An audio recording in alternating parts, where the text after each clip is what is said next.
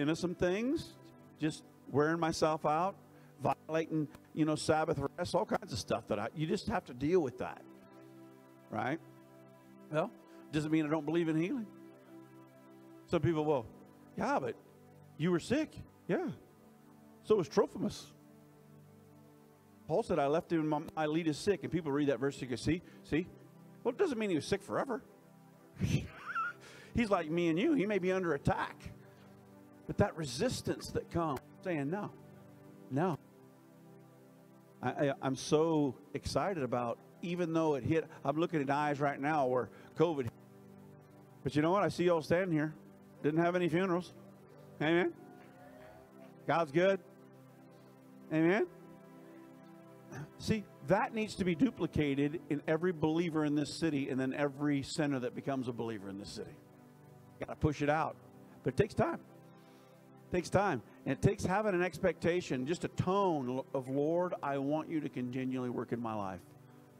I want you to continue. Lord, just paint, just draw, just write. Right up on my heart, God. Amen. Let's let him do that some more tonight. Amen. Let's head back in. Go ahead, guys.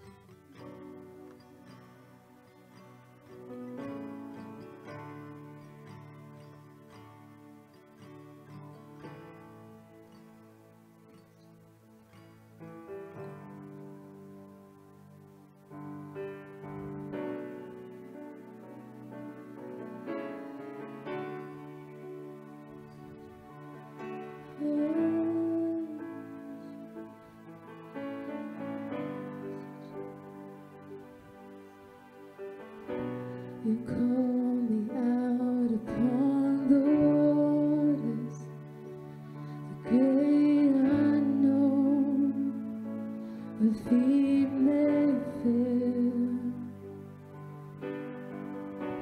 And there I find you in the mystery, in oceans deep, my faith will stand.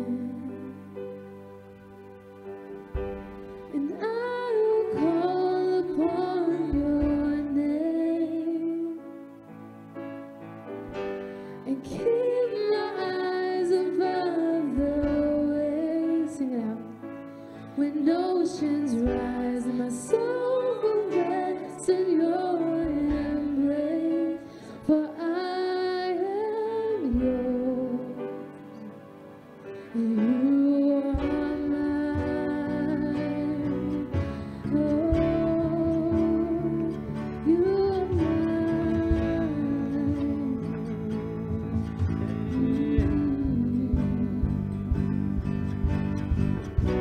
Your grace abounds in deepest waters.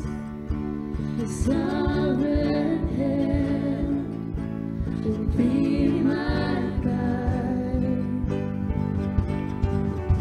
Where feet may fail and fear surrounds me, you never fail, and you won't start now.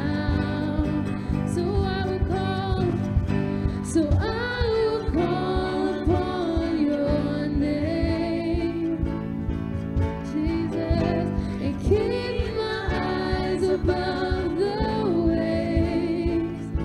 When oceans rise, my soul will rest in your embrace, for I am yours, and you are mine.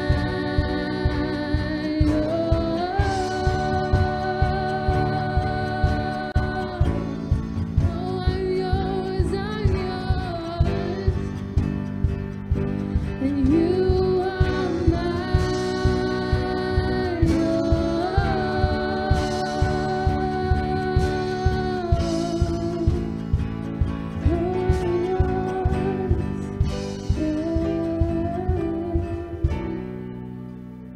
Spirit lead, Spirit lead, guide my every step. Spirit lead, I will follow you. I will follow wherever you want to go. I will follow. Yeah, Spirit lead. I want every voice to sing this out. Spirit lead me where my trust is without borders. Let me walk upon the waters wherever you would call me. Take me deeper than my feet could ever wander, and my faith will be made stronger in the presence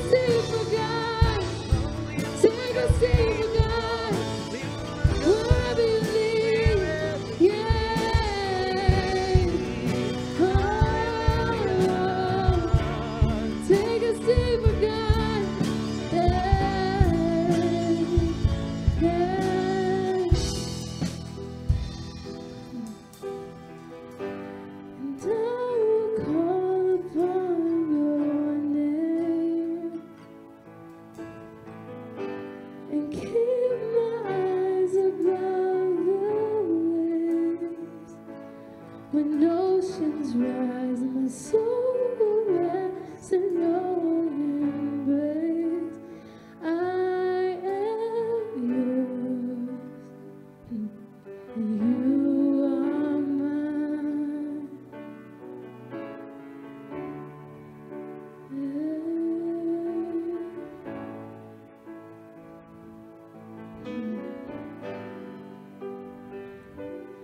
You are mine. You're mine.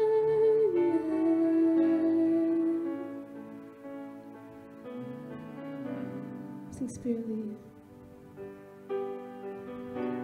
Spirit lead me where my trust is without borders, and me walk upon the waters wherever you will. Just mean that with your heart. Take me deeper than my feet could ever. Wherever you lead, my faith will be made stronger in the presence of my Savior. Spirit, lead me where my trust is without borders. Let me walk upon the waters wherever you may call me. Take me deeper than my feet could ever wander, and my faith will be made stronger in the presence of my Savior. Spirit, lead me where my trust is without borders. Let me walk upon the waters wherever you would call me. Take me deeper than my feet could ever wander, and my faith will be made stronger in the presence of my Savior. Spirit, lead me where my trust is without borders. Let me walk upon the waters wherever you would call me. Take me deeper than my feet could ever wander, and my faith will be made stronger in the presence of my Savior. Just take a moment, draw a circle around yourself. That line that says that you are mine and I am yours.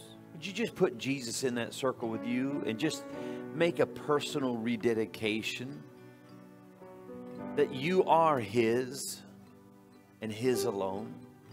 That above anything and everything else, that you are His.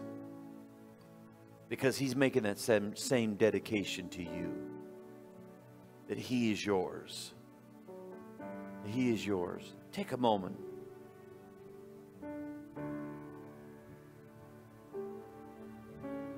Just reaffirm your fidelity, your fealty, your loyalty. Reaffirm that to Him face to face.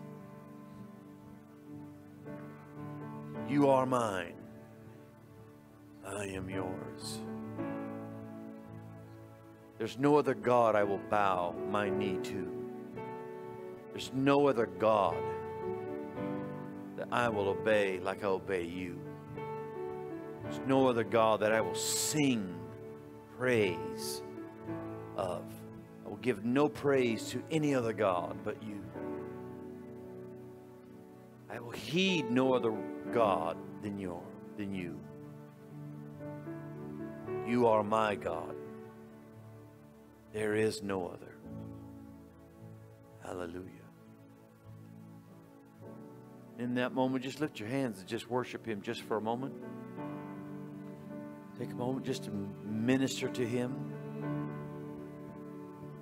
We do believe, we praise you, we worship you. Oh, oh,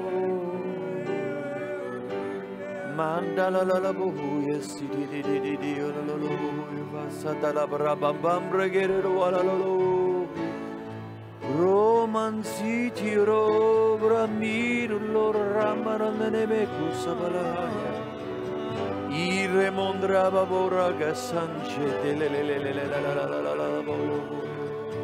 Senele bet sandoro bori di wangara boho salala baba baba Mandala la la ver Dios tu salisere di aranda la la la buyo sadara Yara rada baba bagala la la robo sandere Lord, we do praise you and magnify you and bless your holy name. Hallelujah. Look at me just for a moment. You know, because you do pledge your love and fidelity to him, he demonstrates and shows us the example of what love is. Because we loved him, he loves us, and we love him because he first loved us. But if you really, really love him, you're going to love the people around you as well. So would you turn around and tell somebody, man, I love you and there's nothing you can do about it? Go ahead and tell them. Just tell them, I love you and there's really nothing you can do about it. Hallelujah. Hallelujah. That's right. Back at you. Back at you. I love you. Nothing you can do about it. Mm-hmm. Hallelujah. Glory to God. Glory to God. Aren't you glad? Ha ha. Ha ha ha. Mighty God. Mighty, mighty, mighty God. Thank you, Jesus. Thank you, Jesus. Thank you, Jesus. Glory to God. Thank you, Lord. Hallelujah.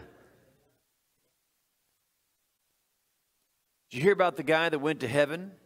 And when he got up there, he said, y'all have testimony meetings around here? He asked the angel, he said, do y'all have testimony meetings around here? He goes, yeah, we do. He goes, well, I want to testify how God delivered me from the Ohio flood. There's never been a flood quite like it, but God rescued me from the Ohio flood. And I want to testify about how God rescued me from the Ohio flood. There's never been a flood like this in all my lifetime, but God rescued me from the Ohio flood. And the angel said, that's wonderful. We'd love to hear that, but just know that Noah will be in the crowd.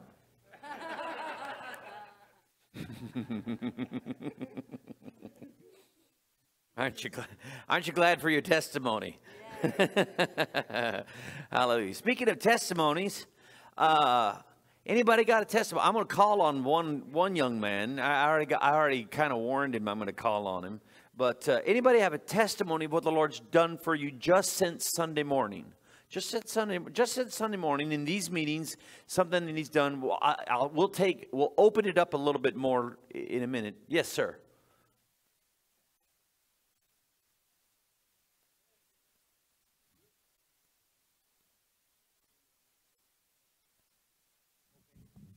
Yeah, for the online group. Thanks for being online with us. I got a red convertible Cadillac for my business, and I was doing a lot of work on it. Had it for a couple months. Took it out to my friend who has a muffler shop out in Junction City. Put a brand new exhaust system on it. Backed it out. 5 minutes later, a guy came across Highway 99. Oh no, I know. With a big I think I know this truck. story. And he bounced off of my car. Hit it pretty good, and saved the $100,000 Corvette next to me. Saved the motorhome next to that. Went down, flipped over. Went plowing through, totaled out 2 more cars, and smashed into a motorhome. And you know, I had just left. He said, I'm going to be about another hour. The car was on the rack. I left, went, had breakfast, came back. I was coming back. I says, wow, what's going on down there? All those lights and everything. I said, what's that hanging off the back of my car? All of the bumper and everything. Oh, wow. So anyway, I got to praying about this, and I said, God, you know, first of all, when I went to go look at this car, I was kind of against my better judgment because it was a little old and had a little rust and everything. You know, I usually don't, you know, and it didn't seem like a God deal. You know what I mean? I kept running it by God for a long time. He said, get it. So I got in it. Wilsonville, I drove all the way to Drain, preached the gospel at the North Douglas County Fair, praised the Lord all morning with them, got a big paycheck, got a big offering, and I said it paid. The next day I did a commercial for the Eugene Emeralds at the stadium, and it paid again. And I said, what is up? This car's making money and everything else. He says, what about Cottage Grove? So, oh yeah, we went to Cottage Grove, and I went to the car show, and a little old lady pulled up behind me, and she says, oh, is that a 75 Cadillac Eldorado convertible? And I said, yeah. She said, would you like another one? And I said, well, what do you got? And she said, well, my dad passed away about 12 years ago, and we'd start this car up like once a month. It's in my shop down there, and the whole thing is like, perfect. There's not a scratch on it. This one's all, but if I didn't have this one, she wouldn't have seen that one. So I went over to go look at this thing, and I'm going, and it's half the price of what I paid for this one, and it's 10 times better. And I said, well, okay, I don't have room for it, right? Thing. See, my barn's already full. How many got the full barn? Yeah. How many got the full storehouse? The treasure. How many? Okay. So I already got a problem now. I said, hey, maybe I can give you a down payment and we'll hold it, and I'll come. I got to I got a Lincoln and a Cadillac and other stuff I got to sell, because God's been blessing me real good. So anyway, so I'm praying about this. I said, now the car's smashed up out here. God, I'm a little upset, right? And I wake up this morning and God says, you know what the car is? It's a money magnet. I said, wait a minute. He said, okay, so that new Cadillac I got is worth about at least $10,000 more than what she wants for it. So that's $10,000 came in last month. And then then I just went to the estimator today, and they said, ooh, it's going to be about 12, 13, maybe even 15. You got to go over to another place just to fix this other Cadillac, and she knows I got a shop, and, she knows I can do a lot of this, and it'll look, Pastor knows about me. But and I thought, well, I could probably do it for about 3. So the car just keeps bringing in $10,000 a month. Hallelujah. And I went against my better judgment. I leaned not on my understanding. I kept saying, Holy Spirit, you got to show me on this. That's awesome. So then last night, my dog was barking when I got home. I was kind of tired. It was a long service last night. Anyway. Long-winded preacher last night. I remember when Brother Moore used to say, can you take a little more? And he'd go another hour. Anyway. So I got home. I was a little tired. I went to sleep. And my dog started barking, and he doesn't bark that much at night. And what the heck's going on out here, And I thought, well, okay, it's those stupid deer eating our grapes, because we got plenty of grapes. The grapevines are filling up, like the promised land down there. So, we get up this morning, and Mama starts up the truck, and it goes, somebody stole our catalytic converter last night. Yeah. So, and that was the day, yesterday is when the car got hit. So, you know what I said? I said, Lord, what's this? He says, I'm giving you a wake-up call because we got a contractor. Where is he? He's over here. We got a contractor coming out Monday to help us build up some security and fix our barn up and everything else. And I said, well, you know what? I hope that guy really needed to feed his kids, because I'm gonna call that seed, and I'm gonna pray and tell Lord help him, because he's got a bad harvest coming, and I thanked him for the wake-up call. Praise God. Okay, so there you go. I thought I'd share that with you. Praise God. That's awesome. That's awesome. How many else want a car that'll bring you $10,000 a month? Yeah. Yeah, I'll take 2. Do you have a anybody have a testimony? Yes, sir. Yeah. Grab the mic so the online audience can hear you. It's more of a awakening in my spirit of something you said last night, and I told my wife. I actually texted her, and then I told her when I got home, but she was asleep, so I had to retell the story in the morning. But what the man of God said was, the blessing, I wrote blessings. He said, no. Blessing, because I'm blessed. The blessing of the Lord is to prosperity as power is to healing. Yeah. Well, my wife got healed Sunday. Yeah.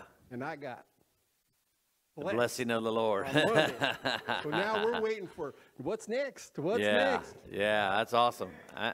Anybody else? Yes, Miss Jeannie, over here. Yeah, right over here. How many don't mind a testimony or two? We like testimonies. Yeah. Mine's not about this Sunday. It's about 2 years ago when Jeff was here. 2 years ago when Jeff was here, he stood in that corner and he kind of looked out at all of us and he said, "This church, you need to save some money." And I heeded that. It got into my spirit. I don't know if it was a personal word for me. I'm sure it was for everybody. But me, I took it personally and I put some money away. And we are, 20 months into COVID, and my business is in really good shape. And but anyway, just the Lord provided, and He, Malachi 3:10 says, "Bring all your tithes to the storehouse," and I've done that for almost 15 years. And dedicated. I was kind of a sporadic tither before that. But in Malachi 3:11 it says, "And He'll rebuke the devourer for you." Yeah. And I don't know every scripture like a lot of people know it, but I know it says that no, He won't hurt any of my vine. Yeah. He's just not going to touch anything. And the Lord told me, stand firm. Yeah. Stick to those words where He gave you in the very beginning. And thanks for your word, Jeff, because it saved me. I would not, Flavors wouldn't be there. And, as Flavors grew, I took on some extra spaces, like Suite A and Suite B. I have held on to those rooms. Wow. And just because the Lord told me to stand firm, His word says to test Him. Yeah. I kept those rooms kind of as a test, and not a booger test, like, Lord, right. If He tells me to give up the rooms, I'll do it. But Sure. I just want to thank you for your word. And Hallelujah. Yeah. That's something, because a lot of people, they want God to just pour it on. But how many understand that he will instruct you if He knows that stuff is coming on the earth. Sometimes He'll instruct you on how to get through it. Now, sometimes when stuff has been coming, I say, "Lord, is there any problem?" You go, "No." We went right through 2008, 2009, all that stuff that happened in the economy. It never touched us. We just sailed right through it. It would never even dip down. Other times, like during that time 2 years ago, the Lord said, recession is coming. We didn't know it was going to be through a pandemic, but He said recession is coming, or a squeeze is coming, and you need to set aside some money. So we started to set aside some money, and we just sailed right through it. We never felt any financial squeeze, because we'd already been heeding the word of the Lord before. How many understand that He knows this stuff is coming and He'll work with you? But how many know you just can't do it the way you did it 20 years ago, or you can't do it the way the last time you did it? You got to listen to Him and go with Him with whatever the strategy is for that time.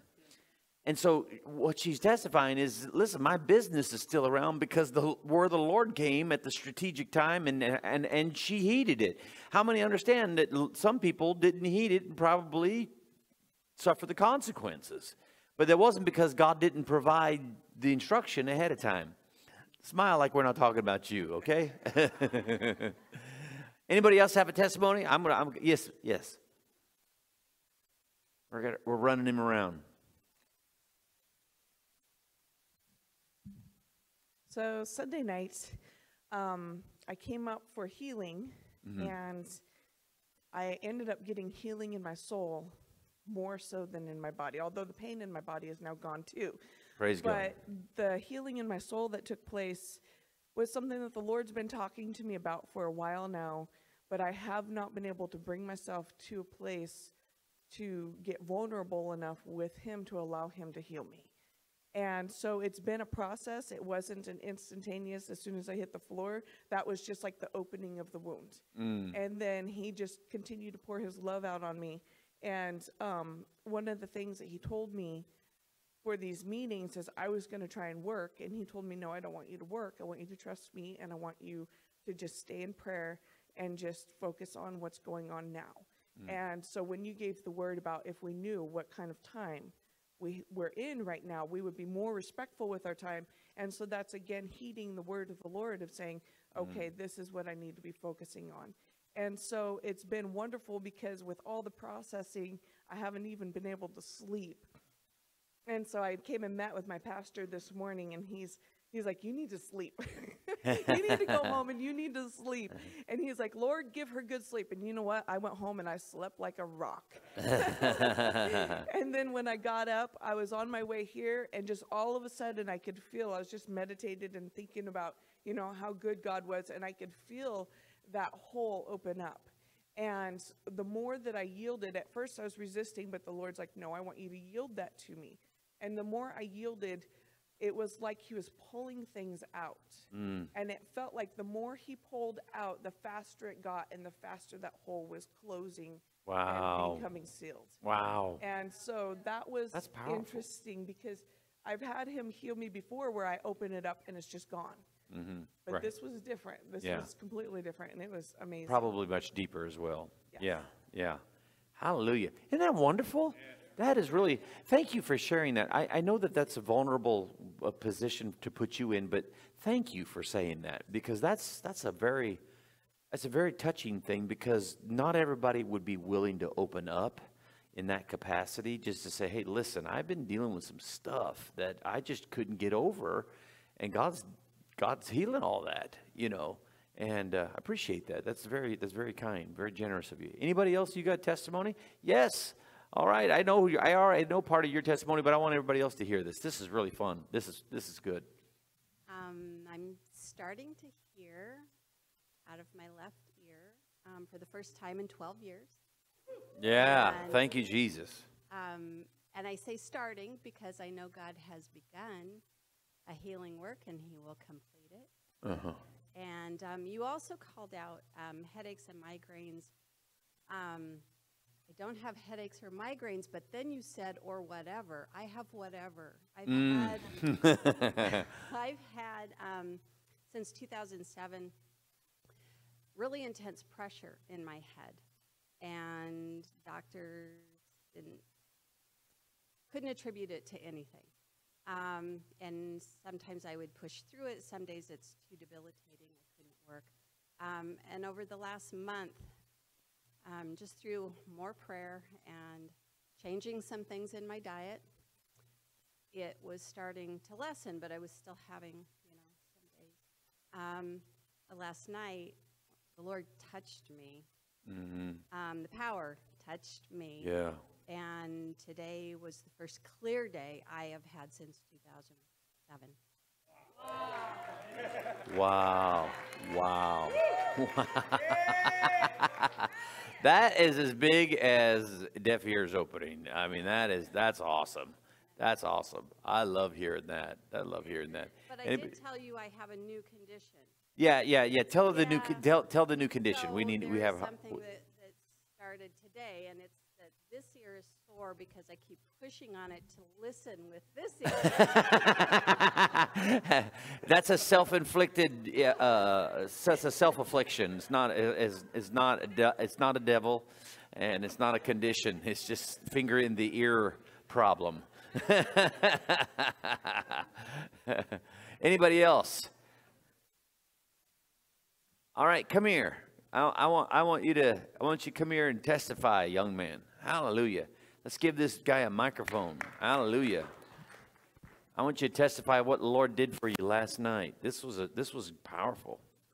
So last night I was praising, and before I had come to church, I had constipation, and on the way there I also felt car sick, and during praise I was praising, and I didn't feel it until near the end. I noticed that I didn't hurt anymore, so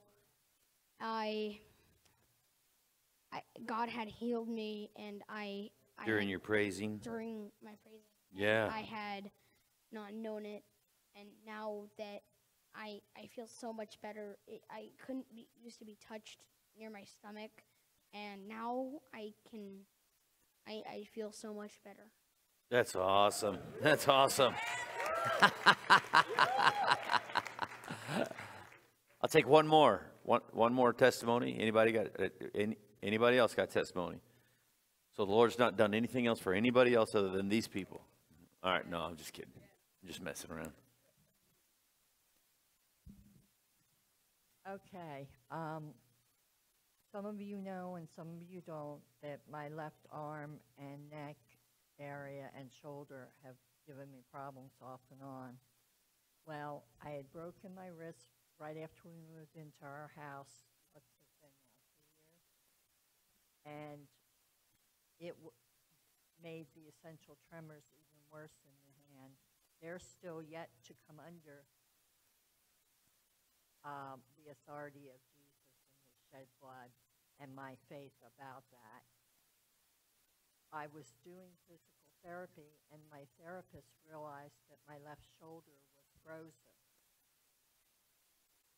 And my cervical vertebrae were giving me a lot of problems. So the therapist and I decided we were going to take a period of me being off, not going in.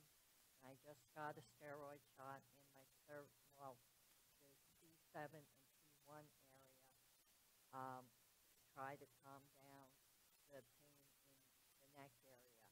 So I just went back on Monday to the therapist again, and we did measurements. Almost all of the measurements are greater than they were when I left him. Whoa. And my frozen shoulder is got a better range of motion than it did then. So, and I was sitting here, standing and thinking about what you were talking about, healing, and also about Keith Moore's 101 scriptures. Mm-hmm. I have them printed out. I read them through every day if I don't forget, and then I've highlighted certain ones that jumped out at me. Right. And I read those right after I read the full set. Yeah.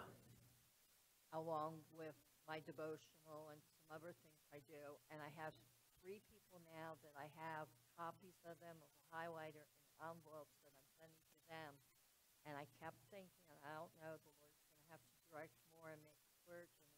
I don't know if he's trying to tell me that I'm going to be doing more of sending out these scriptures and talking Maybe so. about Yeah. healing. I don't know, but he's going to have to make that clear. Yeah, sure. Of course. Isn't that wonderful? You got better range of motion, better improvements. Hallelujah. Isn't that wonderful? Let's give the Lord a praise offering for all the stuff he's been doing. I mean, there's a lot of great stuff that's going on in this place. A lot of stuff has been going on this week. Hallelujah. That's kind of why we have testimony services, because if you don't really know, you don't know maybe some of the lives that are how they're impacted, and when they get to testify, you kind of get to hear kind of the backstory of how it got and what God did for them. And so it's always fun. Now, a lot of leaders and pastors nowadays, I don't remember probably the last time I heard singing in the Spirit among the congregation. And I only go to Pentecostal Spirit-filled churches, and they don't hardly ever sing in the Spirit anymore. They don't ever have. I haven't gone to where they've had testimony services. They don't, and you know why? Is it because they don't know how to handle some people that go on and on and on and on, or they don't know how to handle somebody that doesn't really say it the right way or whatever, and so a lot of times they just avoid testimony services altogether. And here's the deal: if you're well taught as a culture, you don't have to worry about it because it's self-correcting. But the deal is that so many guys, we don't want that said because we don't want people to think. Well, who cares? What people think? Is that why we're in the ministry? Really? Wow. Okay.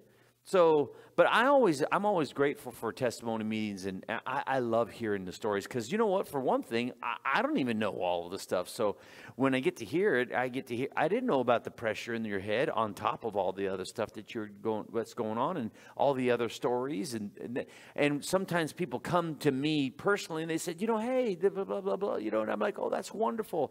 But if you catch me after service, I'm still buzzing. And so you can tell me the story. Remember I told you that story? No.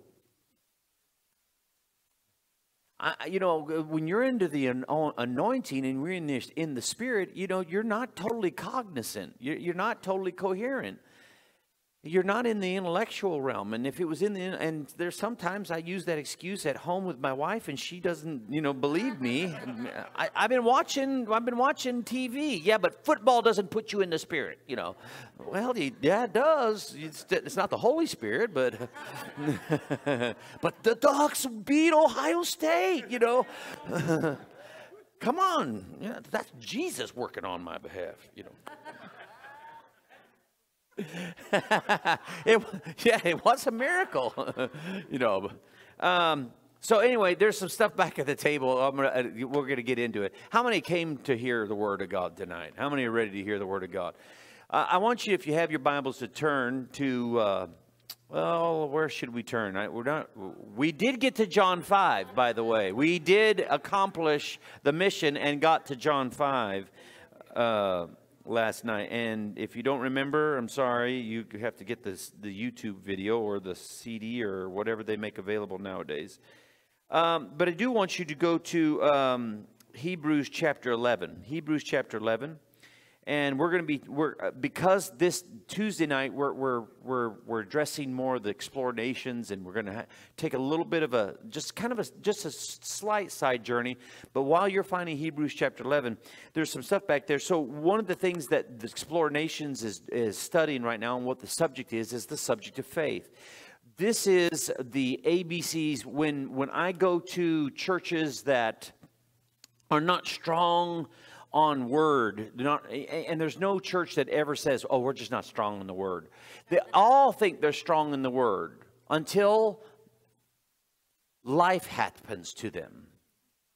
And when they start retreating to natural responses or natural options, guys, how many understand believers have a different set of options open to them for responding to things that happen in life? Life happens to everybody. Life happens to everybody. But we have alternate responses that are given to us that the world does not have. We don't have to respond the same way the world responds. Now, do you remember what Jesus said? He said, the man that hears my words and does them, I will liken him to a wise man who built his house on the rock. Remember that? Yes. And when the wind, the rain, the flood came, his house stood. But the man that hears my words and does not do them, I will liken him to a foolish man that built his house on the sand. And the same rain, flood, storm, all that, the same thing happened to the man that built his house on sand is the same thing that happened. How many understand that Christians do not have all the devil's attention? What? There are some people, and if you get to some people, you think that they have all of the devil's attention. Well, you're not really that important. Everybody has terrible things that happen to them in life. Now, here's the deal. Everybody has this happen. But believers who are grounded in the Word have an alternate response than just people in the natural. They should if they're taught right. Now, that's where it shows up, whether they're word people or whether they're just people. And that's the big difference. So faith is one of those things that we talk about faith in this particular thing. And this is getting you rooted in faith, not in feeling. This is helping you to understand what faith is. This is the ABCs, the substructure, it's the foundation, it's the ground floor of what faith is. All right? So it will help you get you established. And there are 6 messages in here on this. I think on these particular ones on the USBs, we have the outlines that go along with it. We have both the master outline as well as the ones that have the blanks in them, so you can actually conduct your Bible study, and we give you the material to do so. Anybody now here? I feel really generous tonight. Is it okay? Because it's Xplore Nations night, and so everybody's got their hands up like. I feel generous in the sense that I want to give a 20% discount on everything. I'm going to take $5 off of everything. Everything on the table tonight is $20. All right. If you got a 20, we got something for you. And there's enough material out there. There's enough material out there that somebody can get something that will help you. I promise you, it'll be worth, if you'll pay attention to the material on there, it'll be worth more than $20. I promise you that. All right. Did you want this one? Not you. The one behind you. You didn't even raise your hand. Just make sure it gets all the way there. All right. Good. There's the only, I've been, I've been accused of a lot of things, but I've been accused of being a money guy. I've been accused of being a money guy. Oh, that's one of those money guys. Yeah, okay, I'm a money guy. But here's what I believe. I believe that God has a response to your generosity. And the only thing that's on my table that has to do with money is what you do after you give. Not squeezing you to give, or squeezing you to give more, or to become a subscriber, or to become a partner. That's between you and the Lord. That's not any of my business. Whatever it is that you do for this ministry, or whatever you do for any other ministry, that's between you and the Lord. That's nobody's business. No one can tell you. Now, we can invite you. We can talk about it. But I don't have anything on my table that does that. I only tell you what to do once you've actually given. The only thing on my table is that it's called the principles of reaping. It's not the principles of sowing. It's the principles of reaping. There's a lot of people that, here's what they do. They give their offering, and then they forget it. And they just hope that, well, because I've given, it should just come back to me automatically. Is that what the farmer does? Sow seed, and then goes back in his house, and, well, if it's really a harvest, it'll just get in the barn.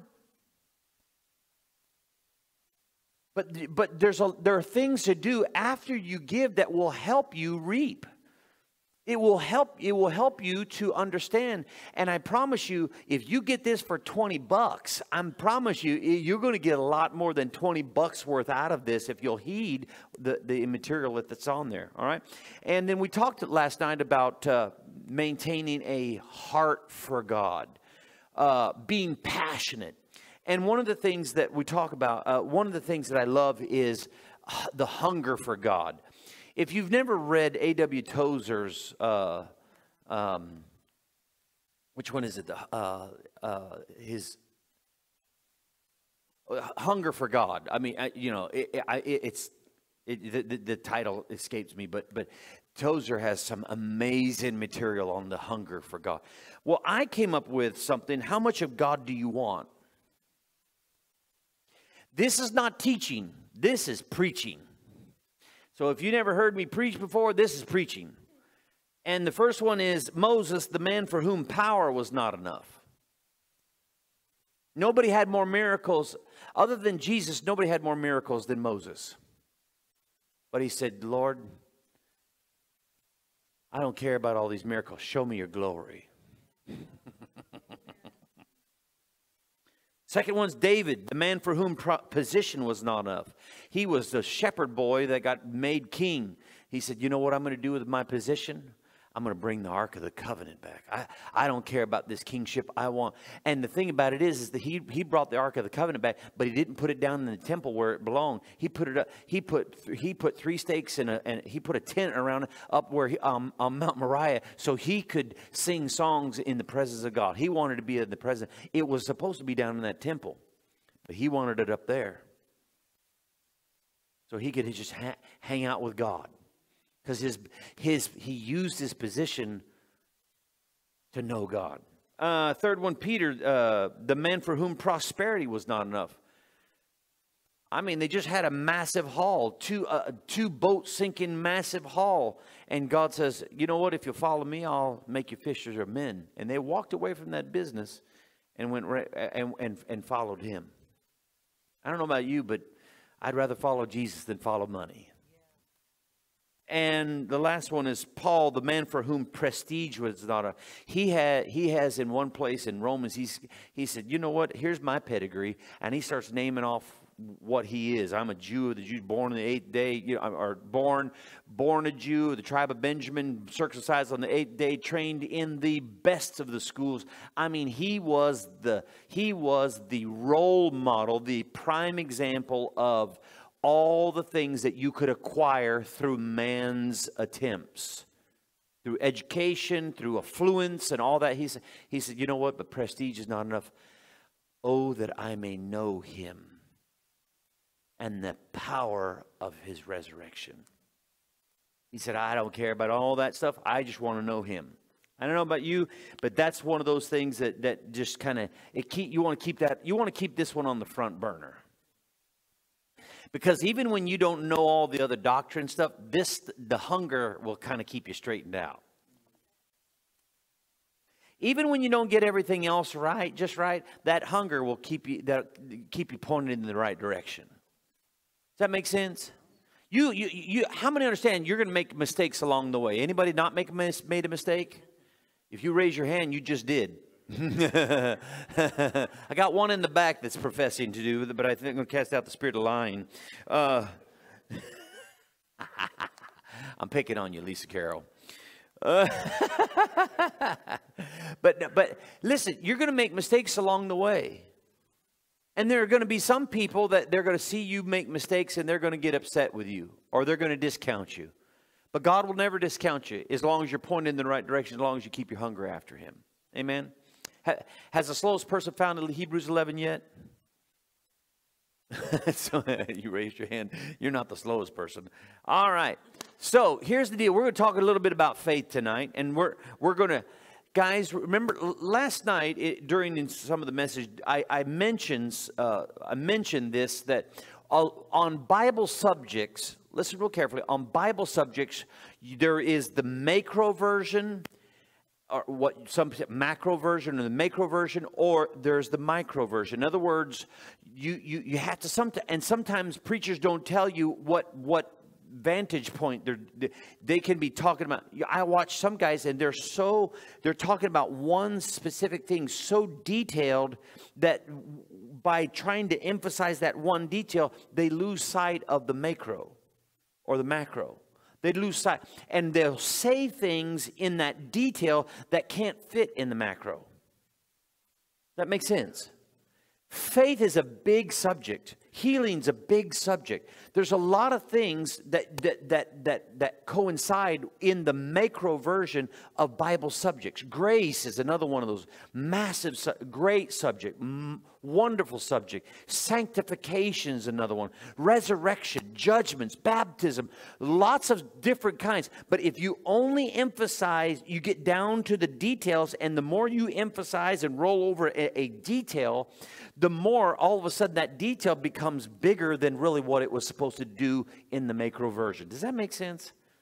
If we start making molehills into mountains, that's where we start deviating doctrine, and all of a sudden the whole macro version of it begins to shift. And that's why we have over 33,000 denominations in this country. And there's over 10,000 just in the Baptists. In all honesty, because we disagree on one scripture, we're going to start a new denomination. Well, that's taking a detail and making it macro. That makes sense? So we're going to talk about the macro version of faith. We're going to talk about the foundation of faith and the macro version. So especially you Xplore Nation students, you should be taking notes here. So we're going to talk about the macro version, and then we're going to work on just a couple of those points in a little more detail. We're going to zoom in on some of that. So we're going to talk about the ABCs of faith. What are the ABCs of faith? What are the ABCs of faith? The ABC, number one, what's A? What's A is why faith. Why faith? Why faith? Some people say, well, no, it's what faith is. No, you got to know why faith before you know what faith is. Why would you even need faith? Why is it that we need faith? What's the Bible say? Why do we need faith? What's the important? Yeah, I know you are in Hebrews 11:6. I know you know that part. We're going to get to that. It's my sermon. Just let me take it at my pace here. Letter B. What faith is. So the ABCs, I'm going to give you the macro version of it, and then we'll go back to why faith, okay? So letter B is what faith is. What is faith? What is faith? What constitutes faith? And what is the Bible definition of faith? And we're not talking about faith in the sense of the way humans or religion uses faith, in the sense, what faith are you? Hindu, Muslim, that's your faith. No. No, we're talking what the Bible says about faith, okay? Letter C is how faith comes.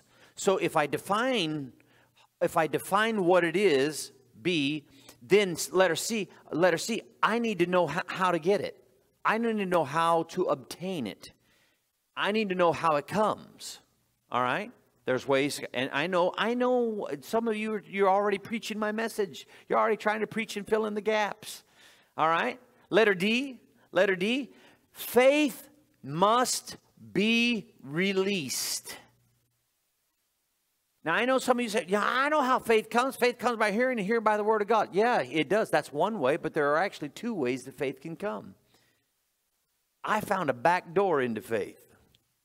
So anyway, faith comes by hearing, and hearing by the word of God. But Romans chapter 10, verse 17 doesn't tell you what to do with it once you've got it.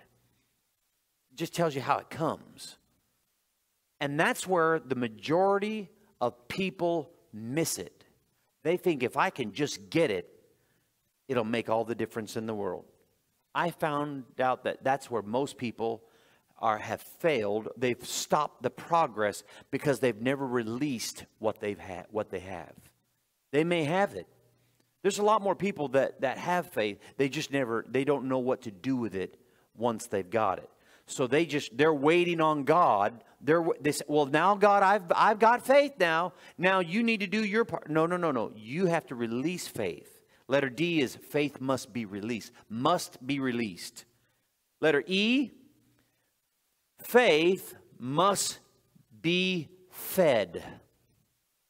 Letter E, faith must be fed. You need to feed your faith. All right? And there's all kinds of stuff about that. And letter F, the last one, this again, just the macro version. This is just the foundational part of faith. So the last one is faith must be the leader.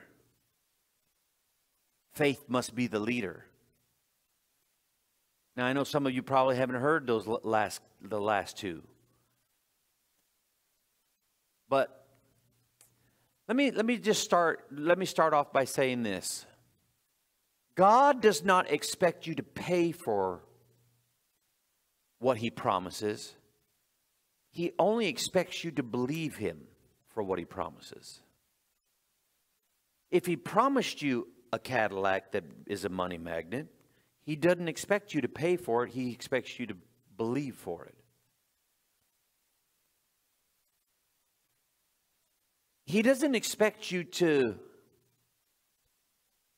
pay for the house. He expects you to believe for the house. He doesn't expect you to pay for the airplane.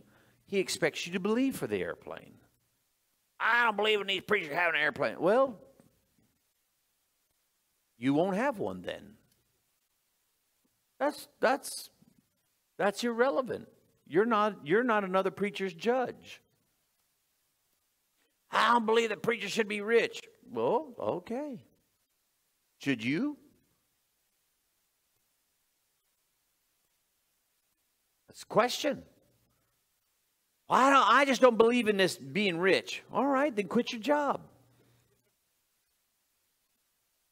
Well, gotta work. Well, don't get paid then. Just tell them you'll work and not get paid. Well, I gotta eat. Well, then you're going to be rich because there are a lot of people there that can't eat. I've been in a lot of countries where they, you know, I mean, a day's wages was basically putting meals on their table. I've been in countries where the entire, I mean, equivalent now was $8 a day. The entire, and that's for journeyman wages. $8 a day. That's those guys that are trained to do. $8 a day. Are you kidding me? Now here's the deal. God doesn't expect you to pay for it. God doesn't expect you to figure it all out. He just expects you to believe Him for it. All right? So let's settle this issue. I can tell it's just, I may have some of your wheels turning here. So I want you to understand, He does not expect you to figure it all out. I told, if you were here last night, we turned things off. I found ways that God, if you'll walk with Him, He'll lead you in places that you never thought possible. Never thought possible. George Mueller at the end of the 1800s, the Lord began dealing with him about having an orphanage there in England. In the 1800s, late 1800s. So he kept passing on his way to work. He kept passing by this house that looked like it was abandoned, and so he inquired about the house to see if whose it was, because he thought maybe I could turn this house into maybe a home, have a few kids, because he's what he feels that the God's doing with him, and so it's a dilapidated house, and so. He finds out who the owner is, and he tells the owner kind of what's on his heart to do, that he wants to turn it into an orphanage for kids, that because they had a lot of kids that had been abandoned, and so basically, I think it was basically kind of given to him, or very cheap. He acquired it for very little, and he got it all fixed up. He used all of his faith to that he could to believe God to get it fixed, to get it fixed up, and then he got a couple kids in there.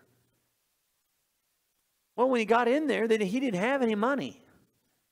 Matter of fact, he was sitting down. They were sitting down to dinner, and there's no groceries. They sit down to dinner, and so he began to thank the Lord for the food that the Lord had. You said you would provide daily bread, and he began to. And about the time that he was praying for the food, a knock came at the door, and people left bags of groceries at the door. Now, he started that way. That's the way he started. Now, at the end of his ministry, he said this. He said, after daily feeding my faith and exercising my faith for 50 years, now, he wound up having a complex. In the early 1900s, he had a complex where he had 2,500 orphans that he was taking care of every single day. And there was an Assembly of God preacher that went over there one time, because he wanted to see kind of what was going on, because they were looking at it. And so he said he was staying with Brother Mueller, and so he said, Brother Mueller said, we need to pray, because we don't have a scrap of food for these kids in the morning for breakfast. We need to pray. And the American preacher's like, my God, you don't have food in the morning? What kind of place is this? And so George Mueller just got down and very childlike, Lord, we don't have food, so we just thank you for that you'll provide for it. We thank you for it in Jesus' name. And so and that was about all of the prayer he had. And and Assembly of God Pentecostal preacher, he's like, well, if you really got that big of a need, you really ought to get after it. That's kind of a simple prayer. For this kind of a need, you're going to feed 2,500 kids breakfast, and you really ought to get after it a little bit. And he said, no. He said, Brother Mueller, he just, he said that little prayer, and then and you have to remember, they were getting up at 4 and 5 o'clock in the morning, so they go to bed at 8:30, 9 o'clock, and so he went in, and so the Assembly of God preacher thought he couldn't hardly sleep. He was worried about all those kids having breakfast. And he went in there and he checked on Brother Mueller and to see if he was up worrying about it. And sure enough, Brother Mueller's in there just sleeping away, not even. And so he talked about how he got kind of off to sleep about 2:30, 3 o'clock, and then all of a sudden he was woken up about 4 in the morning with these chains rattling, the gates opening, and these horses and wagons coming in, and farmer had said, hey, you know. So Brother Mueller got up and this preacher got up and they went down and this farmer had come in with 4 wagon loads of food. 4 wagon loads of food. And so the preacher, he was kind of curious. He thought, did someone contact you? Because remember, this is before phones. This is before all the telecommunications and all that. He said, now did someone, tell you about this? He goes, no. He said, no one turned an invoice to me. He says, as a matter of fact, I had gotten off to sleep, and the Lord woke me up, told me to make sure to have some food down here in the morning for these kids. About the same time, George Mueller's praying. The Lord woke him up, got him up, had 4 wagon loads. Now, Brother Mueller, I told you that story because I want you to understand, if we have a big need, we got to get after it. Because it's such a big, God's not really moved by how big the need is. He's really not moved by how big the need is. You are, but he's not. And all he's asking you to do is believe. And Brother Mueller said, after 50 years of daily feeding my faith and exercising it daily, he said, it's as easy for me now to believe God for $1 million, and $1 million back then was $1 million way more. He said, it's as easy for me to believe God for $1 million as it was to believe God for the first dollar when I first started.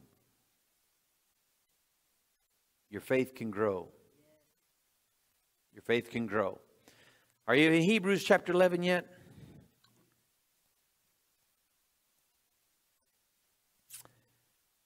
The Bible says here, without faith, it is impossible. It is impossible to please God. So, why faith? Why faith? The number one reason why faith is that you're not going to be able to please God at all. I don't care how many times you go to church. I don't care how long you pray.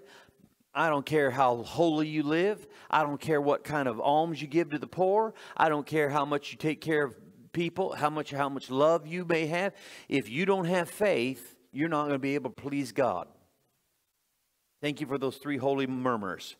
But the deal is that you can't please God unless you have faith.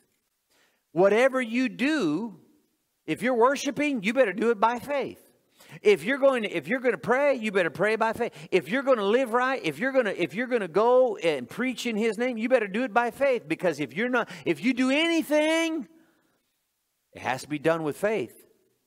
Otherwise, you're not going to please Him. You have no chance of pleasing Him. Does it say that without faith, it's difficult to please Him? Does it say it's difficult? No, it says it's impossible. It's kind of like trying to enter a chocolate chip cookie contest. Anybody know how to make chocolate chip cookies in this church? Oh, I got a lot. Oh, I got a bunch of people know how to make chocolate. What do I need to? What are the ingredients that I need to make chocolate chip cookies? Flour, salt, sugar, eggs, butter, brown sugar,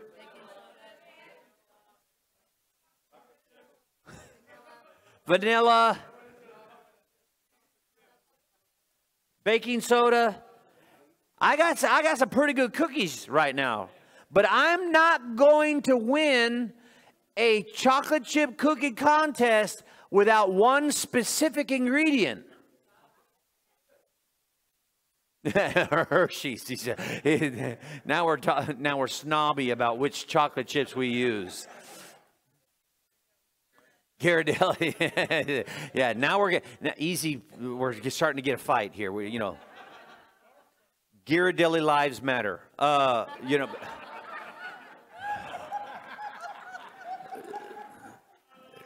Careful, careful. All right, listen.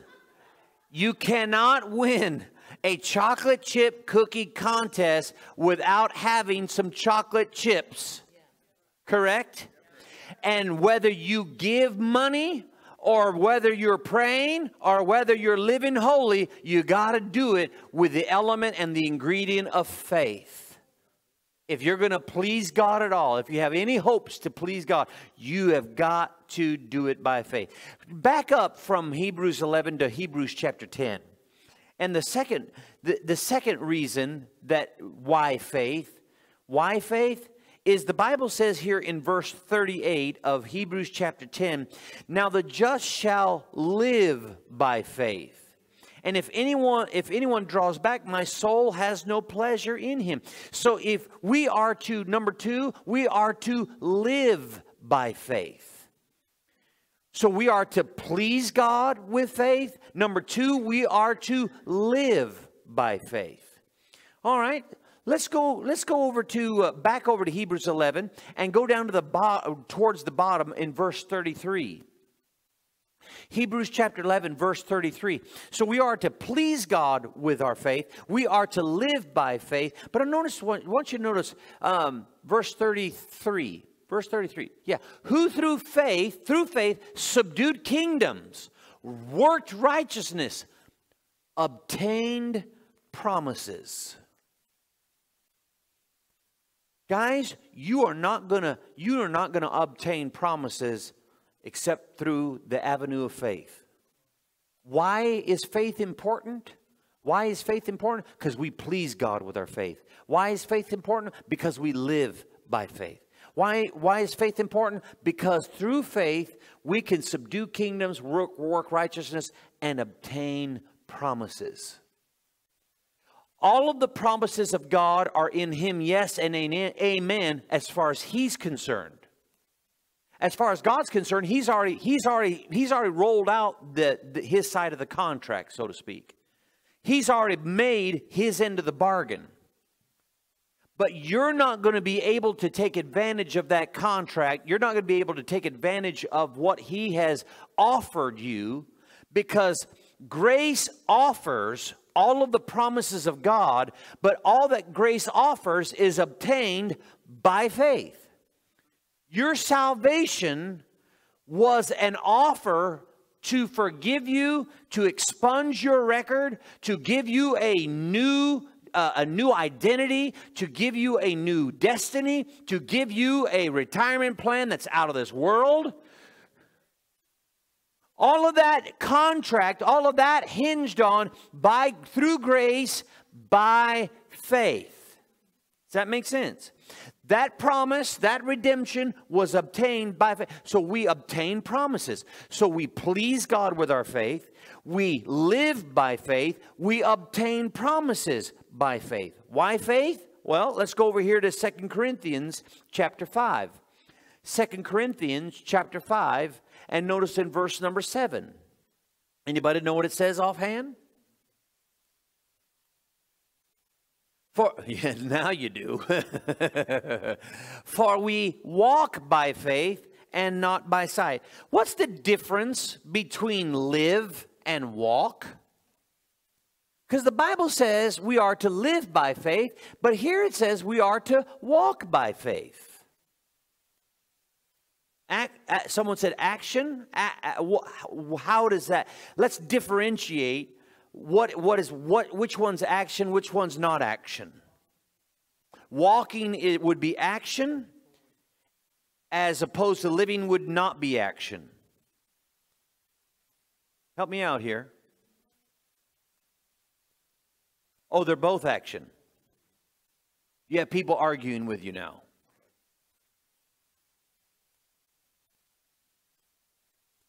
Well, you better know your next step if you're walking. You know what I'm saying? But here's what, walking, watch this. Walking, let me help you here.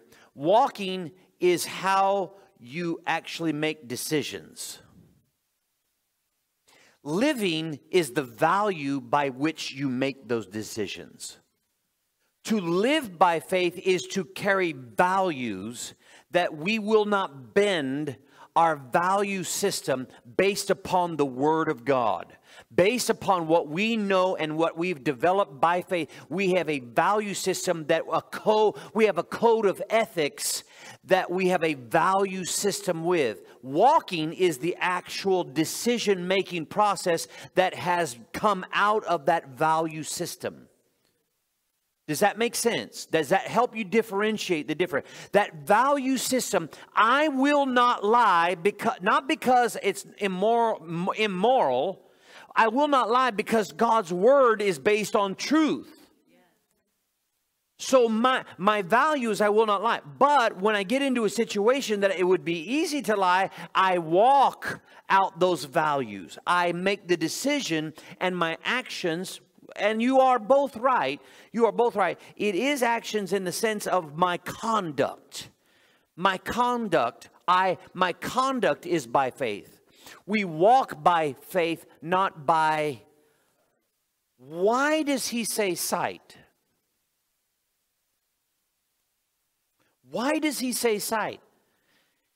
He says sight simply to differentiate. We walk by faith out of our spirit, not by the senses of our body. I want you to write this down if you're taking notes, because here's the deal. Guys, when hands are laid upon you, what's the first thing you check to see if you're healed? Your sight. You check your senses. When it's time to make the tithe check, what are you checking? I'm checking my senses. Can I afford to do this? Right, but the deal is, what's the check? Either I have to walk by faith based on the values I have set, or I'm going to be ruled by sin. Baby Christians, guys, listen real carefully. Baby Christians are always ruled by those senses. They struggle more, and they dignify senses or logic. They dignify senses or logic. Well, you know, God knows that I can't afford this. Well, God must be, you know, sending it, you know, media shipping because it's taking a long time. He definitely didn't overnight it. You see, are you tracking with me? Why faith? Because we walk by faith. Our conduct, our decision-making process, how we treat one another is based by faith. When I tell you I love you and there's nothing you can do about it, I mean it. Because the love that I have for you is not based upon your performance, good or bad. If I love you, it's based upon a decision and the way I see you or the way I see others. I have a decision-making process. Even if people get ugly with me, I'm going to love them, because how else could Jesus give us the command? Bless those that persecute you and even want to kill you. You need to bless them. I'm unfriending them and blocking them. Why? My conduct is supposed to be... Now, I realize there are some people that you don't want to bring close because of their conduct. But that doesn't mean I don't love them anymore. I feel sorry for some people. How many understand that some people are stupid? And you have to love them in their stupidity. How many know that there was times when you were stupid? Hello? If you don't have your hand raised, come on, somebody. How many have ever done stupid? You know, yeah, we've all been there. And how many are glad that our life was not defined by those stupid moments? Isn't that great? Now, here's the deal, is that there are other people that they are in stupid right now. Don't look at them, just say, you just recognize that they are. No, they didn't show up on Tuesday night. Now, here's the deal, is that, guys, listen real carefully. There are people that are in stupid condition. They don't even know how stupid they are. Because you didn't know how stupid you were. I didn't know how stupid I was. I thought I was right in my stupidity. You didn't know you're going to get cussed at, did you? Stupid. No, the deal is that none of us knew how stupid we were. We thought we were right. We were justified in our stupidity. And thank God somebody loved us out of our stupidity. And if nobody on earth did, God did. Now here's the deal, is that same love that God has, He put on the inside of you, and you by faith are going to have to love others by faith, not because of performance, because sometimes people say stuff that can get ugly. There are things that people will do that will hurt you. There are things that will do where they will abandon you, reject you. They'll say some terrible things. They will injure you. And what you choose to do in that moment will define whether you're walking by faith or whether you're walking by senses. Either you're justified in your senses to and take revenge and hold unforgiveness against them and be bitter and hurt and crawl into the hole, or you can say, no, I choose to love, because love always wins. And I've told you many times that Taylor love wasn't that big. My family, it was like, you do us, we'll do you one more before the inconvenience of being done. We're not going to take revenge and extract, but because of the inconvenience of having to mess with your silly self, we're going to one-up you. Well, I had to get rid of that. At the very early stages of my development in ministry, I had to get rid of that stuff. I didn't realize that preachers could do stupid while being in the ministry.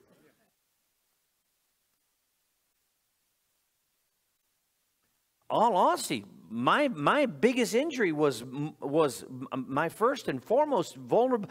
Where I was vulnerable was from a preacher. He told me that I wasn't called. Told me that the best thing I could do is get out of Bible college. This is where the healing power showed up in Buxton. It was that pastor.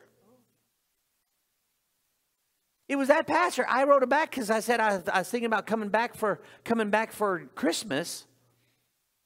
And I'd like to know if it was such a wonderful service. I thought we had a wonderful service. I thought we really had a great service. People getting healed. People getting filled with the Spirit. 4 people getting saved. I got healing power. Whoa, dude, guy.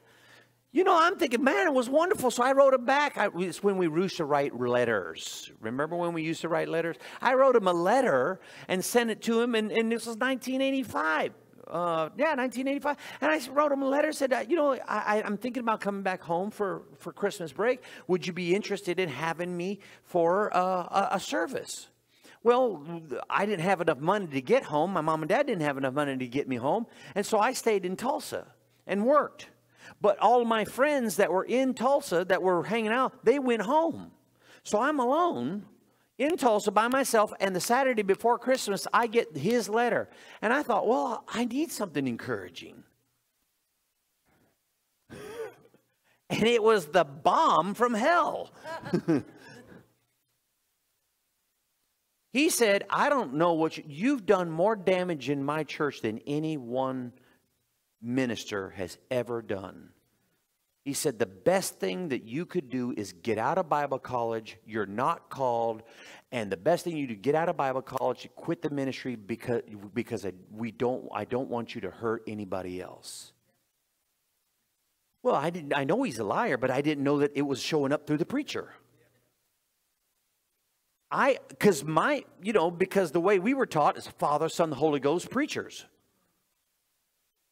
Preachers wouldn't do that kind of stuff.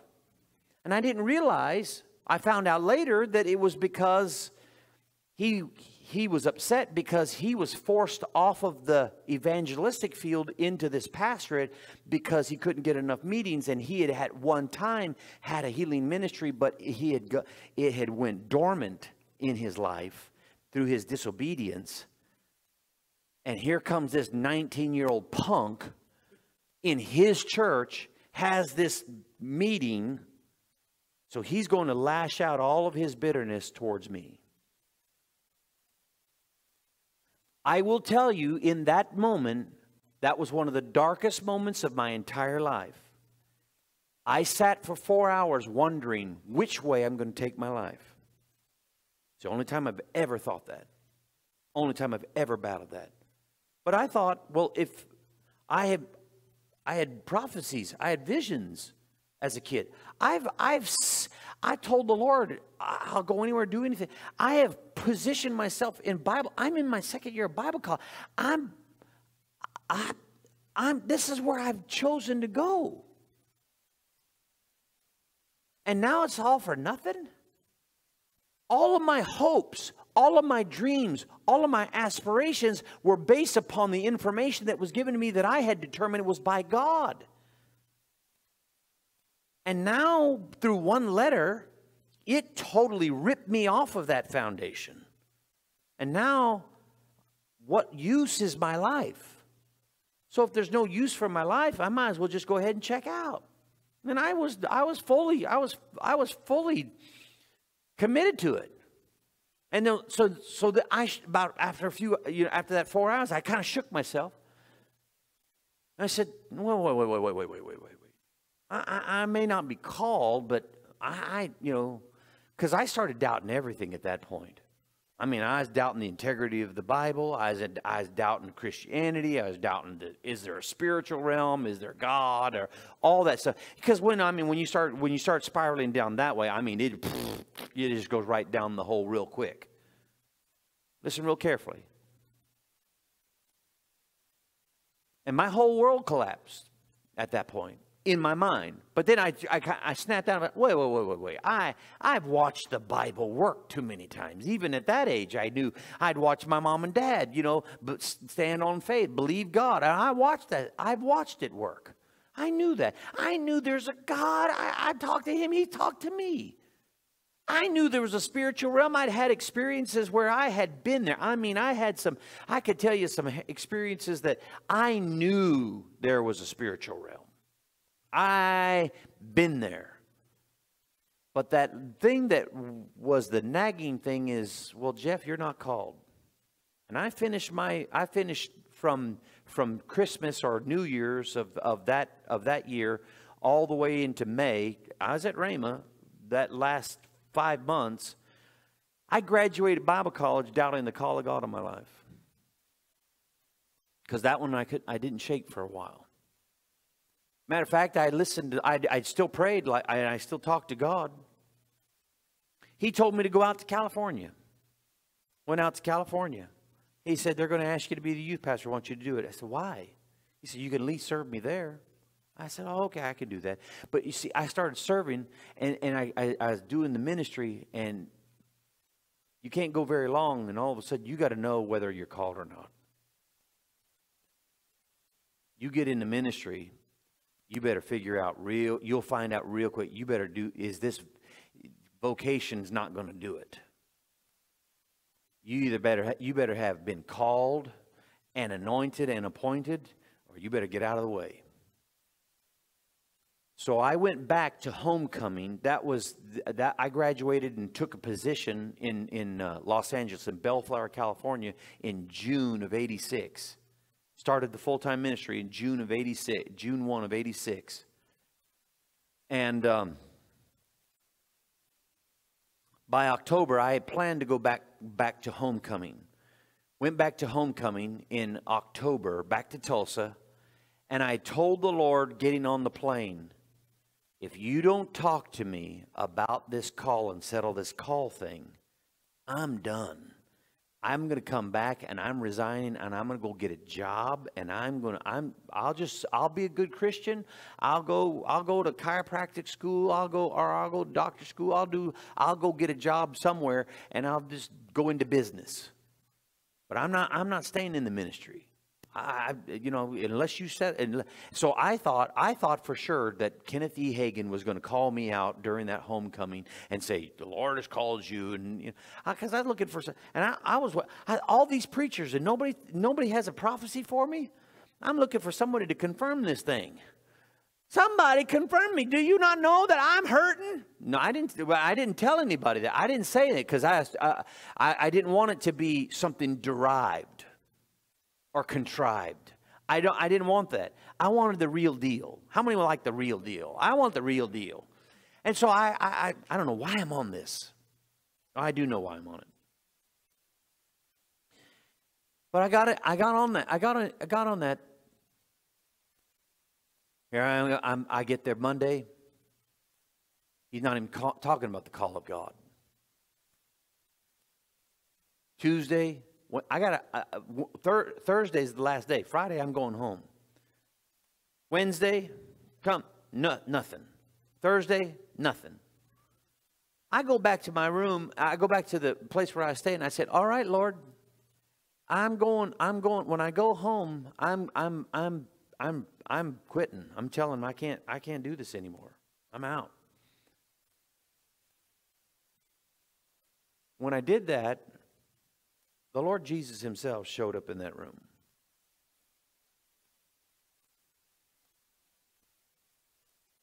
And that was the turning point for me. In that apartment room where my friends were, the Lord Jesus confirmed the call of God on me. Talked to me about my ministry for a good while. Not only have I never doubted it ever again, never doubted the call, but I realized that I am not like everybody else. I spent the first year or two, I was the schizophrenic preacher when I first started. Because I was Mario Murillo, R.W. Shambach, Kenneth E. Hagin, Kenneth Copeland, and one other, Dwight Thompson. I trying to beat all of them, and some of them I could be all of them in one sermon. Y'all, some of you don't even know who some of those people are, but I was all these other preachers because I was trying to have the same impact on others the way those men had an impact on me. I did it out of purity of heart. I wasn't just trying to mimic them. I wanted to have the same impact on others that they had on me. And the Lord said, "Would you stop all that?" I said, "Lord, I don't know how to stop all that." He said, "You just be you." I said, "I don't like me. I don't find value with me. I don't find the value because I'm living by the senses. I'm living by what I think." And when the call of God settled in, there have been times where people have tried to shake me on that again. They call me all kinds of stuff sometimes. But you know what? Call me all you want to. Just make sure you call me for dinner. Because the deal is, here's the deal. I already settled this. And nobody can unsettle it from me. And it doesn't matter if I don't get any more invitations. I'm going to preach on the sidewalk. And, during COVID, my meetings were reduced because everybody's, stopped having, church meetings and stuff. So I said, anybody that calls me, I just tell them, I said, now you're susceptible to a sermon because usually I preach at least 200 times a year. And I haven't preached 200 times a year. So you may get a sermon while you're on the phone with me. And so I just preach to people on the phone. Salespeople.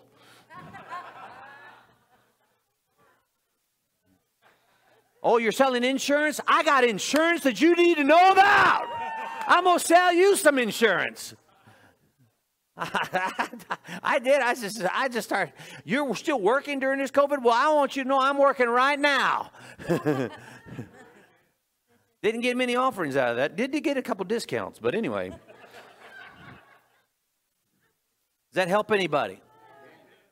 You better determine that between you and God. What is that? That is a settling of faith. All right, what are we on? Are we on 4? We got 4 down. Walk by faith, that was the last one, 4. Number 5. Turn with me to Ephesians chapter 6. I want you to see this one this way. Yeah. Give that to me again after I do this. Give that to me again after I do that. Ephesians chapter 6, verse 16. How many are familiar with the armor of God? How many ever? Well, this was one of the first lessons before I ever went to Rhema. I minister on the armor of God. That just gave me 6 things to talk about. That just to take up time, But here's the deal: is he says here in verse 16, above all. Everybody say above all. Above all. Above all. Now notice what he says. Taking the shield of faith. Watch this. We're clothed with other things, but he says you have to take this. You're clothed with the belt. You're clothed with the breastplate. You're clothed with the shoes. But you have to take this. Taking, so you, guys, God's not going to shove the shield of faith into your hand. Let me say it again. God is not going to shove the shield of faith into your hand.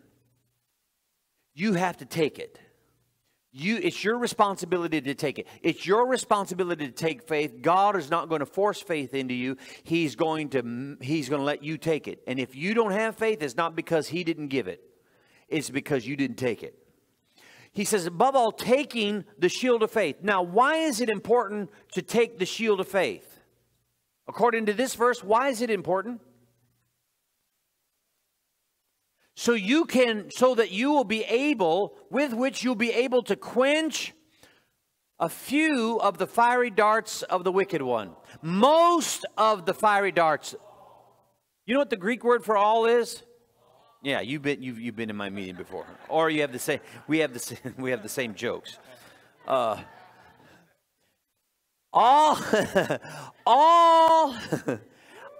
the fiery darts. Question. What are fiery darts?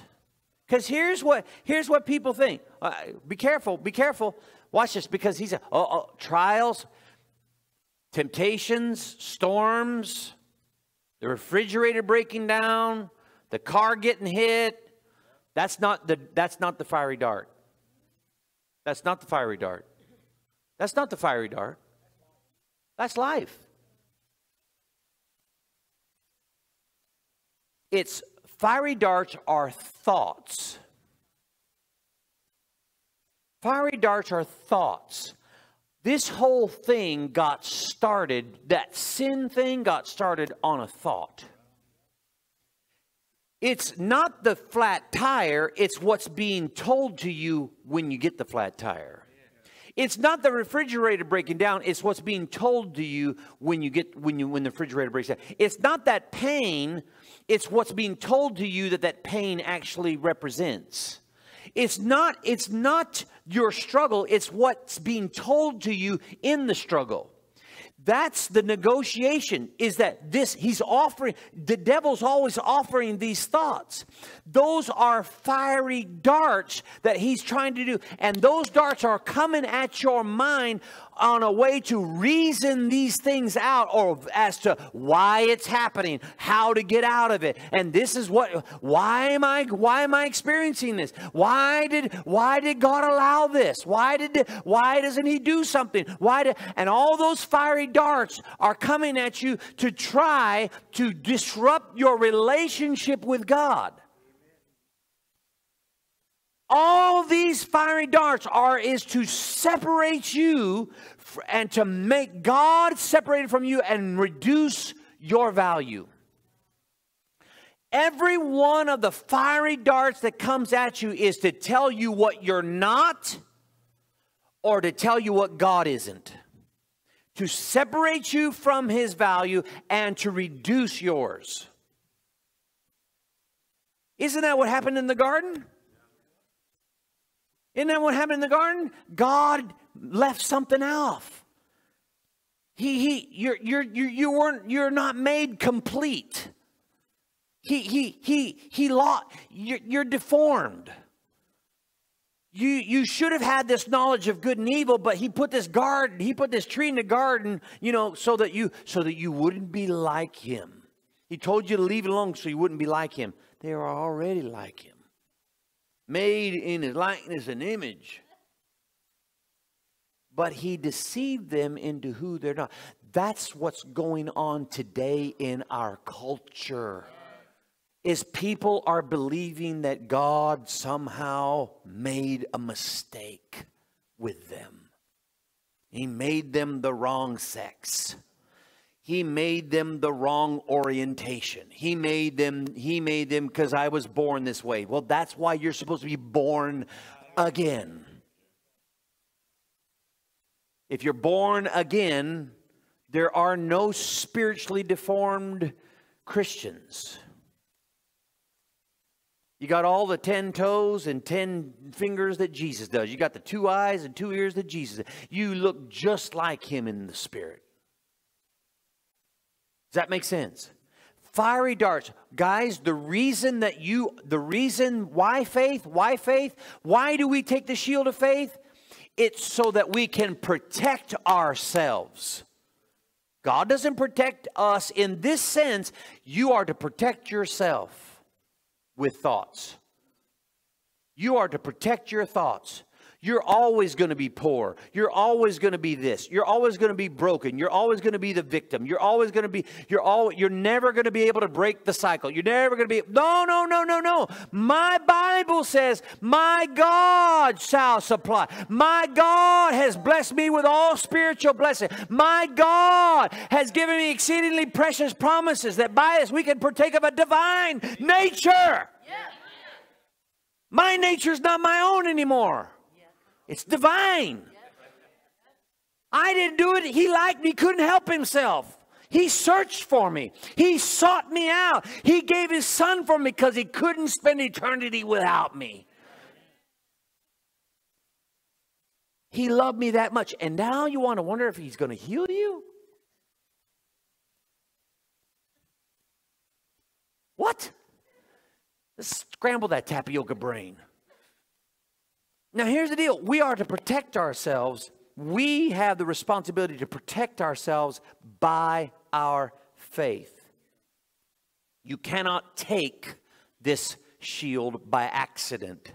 You cannot take this shield because your best friend has it. You can't take it because of association. If the shield is not in your hands, it's no one's fault but your own.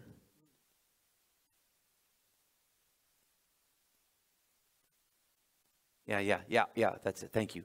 He brought it back to me. What was that? Is that 5? Is that 5? There's another one. The Bible says, by faith we overcome this world. This is the victory that overcomes the world, even our faith. How are you going to handle the stuff that's going on in the world right now? It doesn't seem fair. It seems like it seems like our rights are diminishing. Sorry, not mine. Not mine. Right. I'm not of this world. I'm a citizen of the United States, but I'm not of it. I'm not of this world. I have a covenant that's out of this world that gives me rights, inalienable rights to believe him even if I'm in prison. And if you mess with me, we'll get to praising and he'll bust the jail wide out. I mean, he'll just bust it open. And all the bands and all the bonds, the cuffs will just fall off. Because when you start praising the way he does earthquakes, it's the wildest earthquakes. Bonds start coming off of preachers' legs and doors start swinging open, and that's just because they're singing. Don't get preachers singing. We overcome this world by our faith. Does this make sense? All right. Hallelujah. We have the responsibility to, this is the why faith. If you don't study these 6 things, when you start studying the B, C, D, and E's, it's going to be like, well, this is all methodology, or it's all protocols and processes and all that stuff. If you don't understand the whys, guys, if you understand the why, you can endure the rest of it. Does this make sense?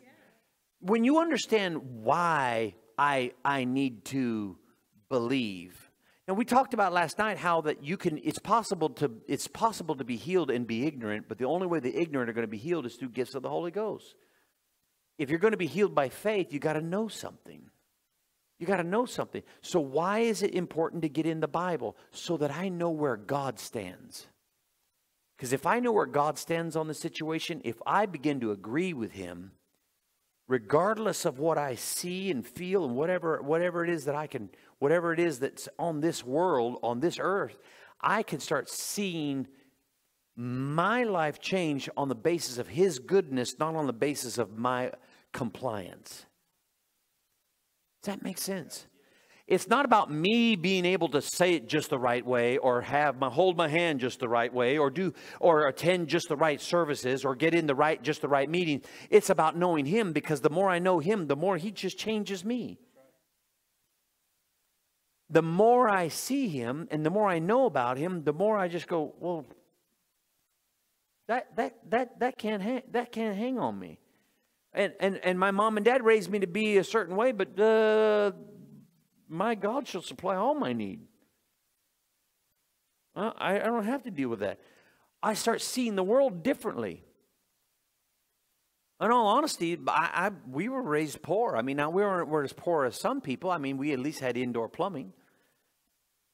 But we were poor. And we were raised. And you know, sometimes when you're raised in we can't afford that. Well, we can't afford that. You start looking at life, well, we can't afford it. And all of a sudden, you look at the world through the lens of I can't afford it. And if I can't make enough money, yes, sir, thank you. Please write this down if you're taking notes. Your value in this life, in this world system, your value in life is determined by either the problems you solve or the problems you create.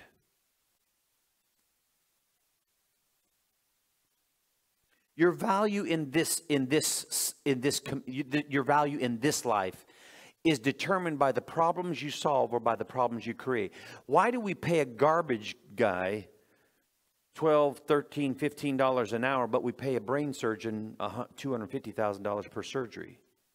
They both solve problems, but the kinds of problems they solve have different values. If you want, guys, listen real carefully. If you want a bigger paycheck, solve better problems. I can tell you how to get a raise. If you're not the owner of the business, I can tell you how to get a raise. Go to your supervisor. Thank you, Lisa. Go to your supervisor and say, what problems do you have that you need solved? What can I take off your plate? You start solving more problems, you become more valuable to your company, and they will start express lining you up the chain. Does this make sense? Because the more responsibility you can handle, the more problems you can solve, the better and more valuable you become to that company. You're welcome.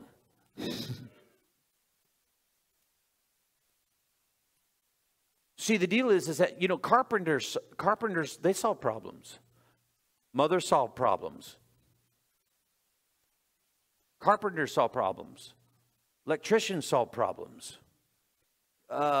Branding specialists solve problems.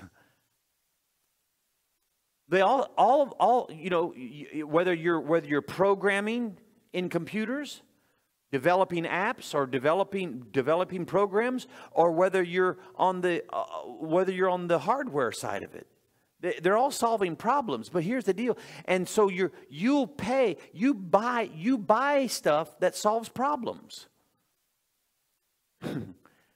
I got an email today about recliners, or the massaging recliners, 45% off these massage. I'm like, people pay $3,600 to sit and be massaged by this chair that's doing this thing at you. And I'm like, kind of scary, you know.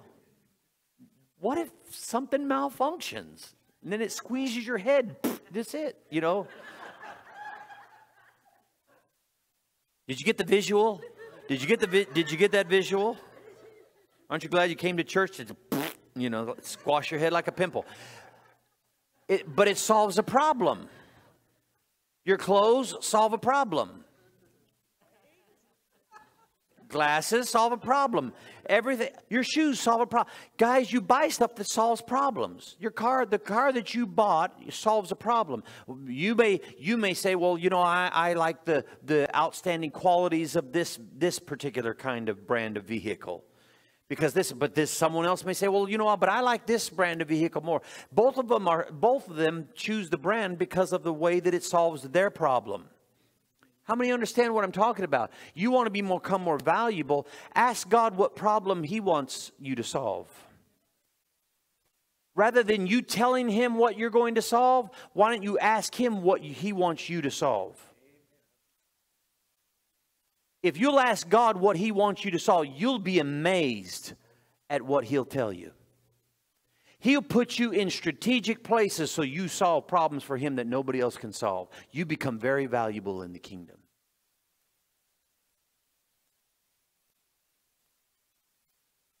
How do you do that? By faith. How do you do that? By faith. You're going to have to believe that God did. Now, let's go over to Hebrews 11 one more time. We'll close with this. Y'all getting anything out of this? We started early so you can get it out of here early.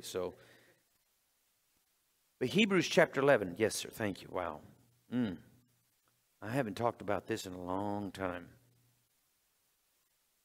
Might have been here the last time I talked about it years ago. Hebrews chapter 11.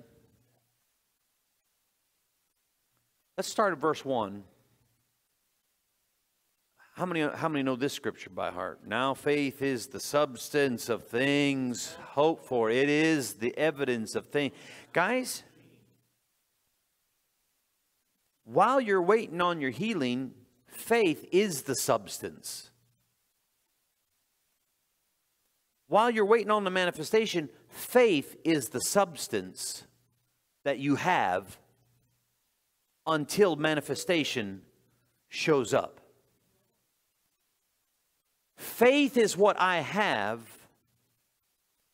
waiting for substance to show up.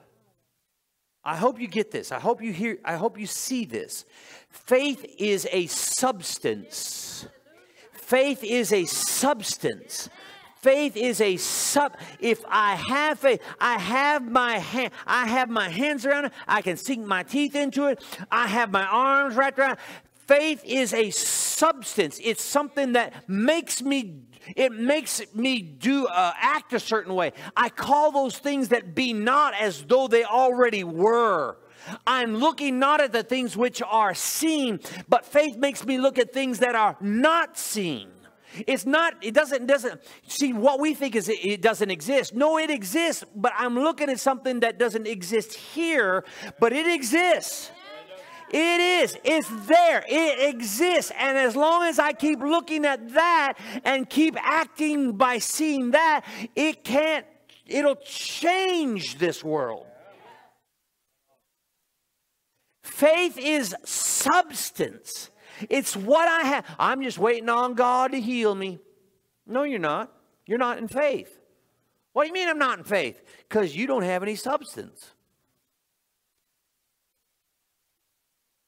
Are you here? I don't get that. Faith is what I put that word. He says, I am the Lord thy God that healeth thee. Then that's what I'm settling the issue on. I'm settling the issue on that His word is bigger than the sickness in my body. His word is substance. It's food to me. So I'm holding on to that word, not in hope, but I'm holding on. I'm settled. I'm seeing well. I'm seeing myself whole. I'm seeing myself no limitations, no restrictions. I see myself blessed. I see myself holy. I see myself righteous. I see myself. Why? Because His word tells me that's what I am. And if I can find and determine what I am and what He says I am, then that's what I have my focus set on, and that is my substance. Well, you don't look like it. Yeah, I didn't say I look like it. I said I got substance, though. And I am being changed. into that same glory that I'm looking at. Woo-hoo. That's the substance. Let's keep going. Faith is the substance of things. Faith is the substance of things hoped for. It is evidence. I'm healed by the stripes of Jesus. Well, what evidence do you have? My faith. Well, sure don't look healed. This is my evidence. 1 Peter 2:24. Matthew 8:17. Isaiah 53 verses 4 and 5. That's my evidence. That evidence is a sure foundation, because if it created the worlds, it'll create life in me. It's the evidence of things not seen. Watch this. For by it, verse 2. I want you to pay attention to this. Listen real carefully. For by it the elders obtained a good report. So we go. What's the subject in verse 1? Faith. What's the subject in verse 2? For by it the elders. For by faith. Let's substitute it for faith with faith. For by faith the elders. So he's got this. He's got the context is faith, and then the subcontext or the next paragraph or the next subcontext would be the elders obtained a good testimony. Right. So he goes from faith to elders. Everybody say faith, elders, faith, elders, faith. Elders. One more time. Faith, elders. What happens in verse 3? Because in verse 3 he says, for by faith we understand that the worlds were framed by the word of God. What are we talking about now? Sounds like we're talking about creation, right? Sounds like we're talking about creation. Now, I preached this before. It's been a few years ago. Sounds like you're talking about, Genesis 1, right?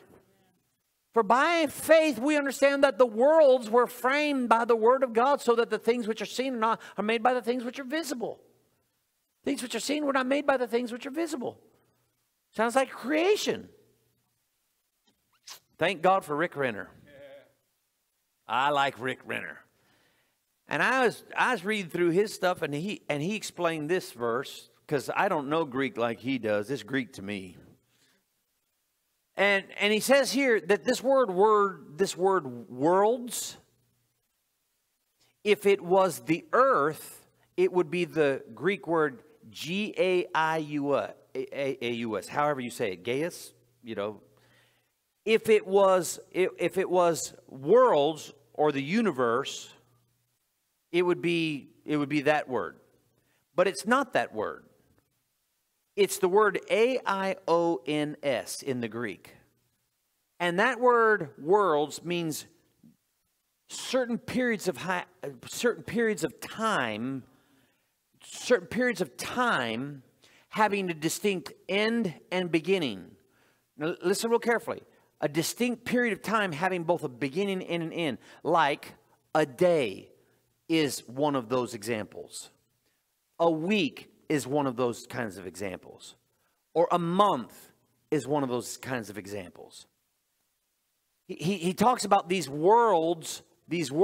By faith we understand that the worlds, these time frames, were framed. That word frame, now it sounds like it's being created. But really, this Greek word here is not framed in the sense of creation. It is taking that which exists and remodeling it, restoring it, changing it, fixing it. Watch this. Listen real carefully, because this is where you guys are of this bunch. These certain periods of time were reconstructed, restored, remodeled, brought back to purpose by the Word of God, so that the things that we actually that are seen, the things that we actually read about, were actually made from things which are not visible. Were not made from things which are visible. In other words, God sent men into the earth and then put a word in their heart that changed the course of history. Changed the course of history. Watch this. What about Noah? Here's a man here's a man in the midst of a perverse generation. A place where they had pushed the boundaries of sin to where God said, I'm sorry I even made man. That's pushing it. I mean, it's bad now, but that's pushing it. He said, I'm sorry I even made man, and I'm going to reduce his years. I'm going to reduce his time span to 120 years. I'm going to reduce, because they were living 900 years. He said, because he said, man's heart is continually fixed on evil. He said, so I'm going to reduce his years to 120. And then he judged. But the thing about, all in the midst of all that, he speaks to a man and says, Noah, I want you to build a boat. A what? A what? What's a boat? He had to give him a vision of it to be able to help him to understand what it was. He said, because it's going to rain. It's going to what? What's rain? Wasn't Oregonians. What's rain? It had never rained before. Because that moisture was up in the firmament, and it had greenhouse effect. And it's going to rain. What's rain? It's where water's falling out of the. He had to show him a vision of it, and that word from God got him to acting on. What are you doing, getting all that? Why are you cutting down all those trees? I'm building a boat. A what? And it took him almost a generation to build that dumb thing. That guy's got a huge budget, and he's crazy. He's a crazy man. No, he's not crazy. He's heard from God. Oh, one of those. Yeah, we've heard about him. We've heard about that. There are people all over the earth that are hearing about this guy that's been building this thing, this building, made out of wood because it's supposed to, what? Rain? Then all the animals started coming in. And when he got it done, all these animals started coming in 2 by 2. But when that first clap of thunder happened, and the first drops of water, well, that's what he was talking about. But it was too late by then. Doors already shut. Changed the course of history. Preserved history because of the Word of God. Let me bring it down a little bit easier. God tells a man and a woman to come to Eugene, Oregon, start a church, because he's heard from God, because a visitation of the Holy Ghost is going to come to the Northwest unlike has ever come. Building a church. He's doing what? For a what? Because what's going to happen? You know, he even ordained his wife. My God. He even ordained a woman preacher. Can you believe that? That's God. That can't be of God. But it's coming. And guys, when we get to heaven, I know you want to hear the stories of what all the patriarchs. I know you want to sit down with Noah. I know you want to sit down with people and talk about that. But when you get there, they're going to want to know what it was like when you were living. They're going to want to know your story. What was it like to be in that last of the last days?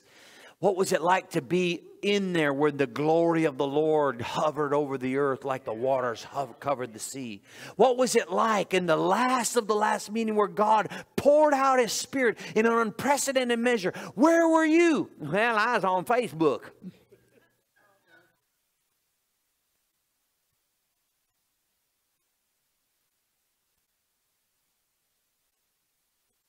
We have to understand something. We are to be a very sober people. Yeah, joy, have fun in the Holy Ghost, but we are to be sober about that. Lord, we don't want anything less than the glory.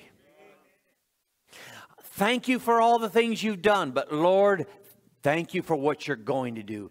Thank you for all the blessings that you've done. Thank you for the previous services. Thank you for the previous moves of God. Thank you for all the things you did. Thank you for the changed lives. Thanks for the people that impacted so much. But Lord, we want more, because this is not what you told us yet. But we're going to keep pressing on. By faith, we are marching to the sound of a drum that nobody else may be hearing. They may think, well, they're too wild over there.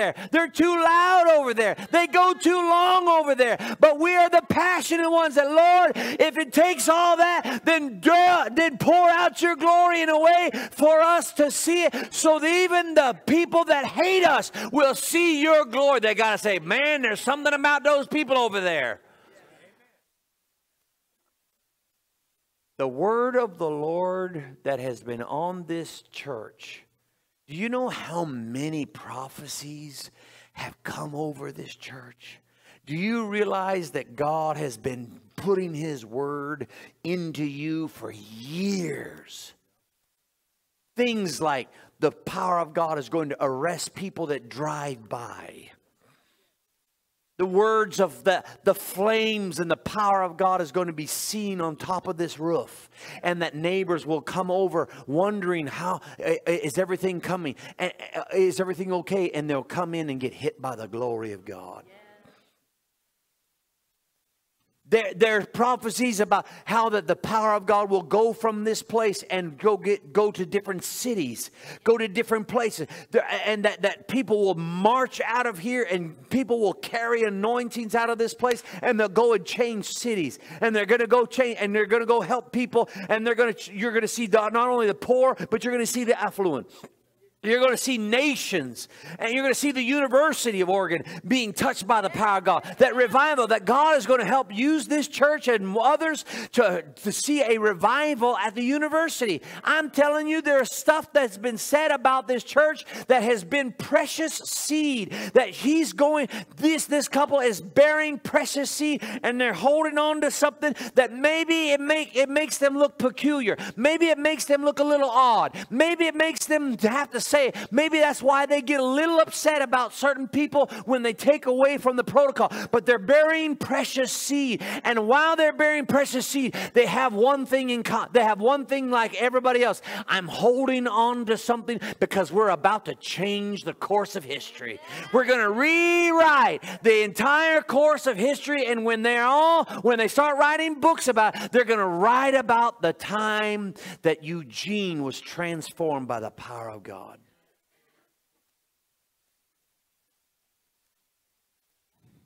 What about all those that jump ship? I'm sorry. I don't know. The deal is that here, there are people of faith that won't take no for an answer. They won't take a government mandate or as a trade-off. They're not going to be talked out of it because people don't understand it. Because a generation wants to make fun of it. God will get His glory. And He'll honor a man or woman of faith. You can stand in the middle of the desert and He'll build an oasis around you. Because the blessing is on you. And God will never leave you. He will never forsake you. So that you may boldly say, the Lord is my helper. I will not be afraid of what men can do.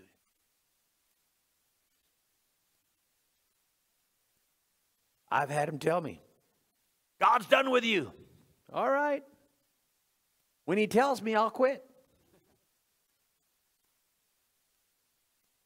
They told me, you're losing your mind. I already lost it. I agree. I got the mind of Christ. I traded my old one in. You see what I'm saying? Let's stand together. You are a people of faith. Why faith? Changes your generation. Changes your generation.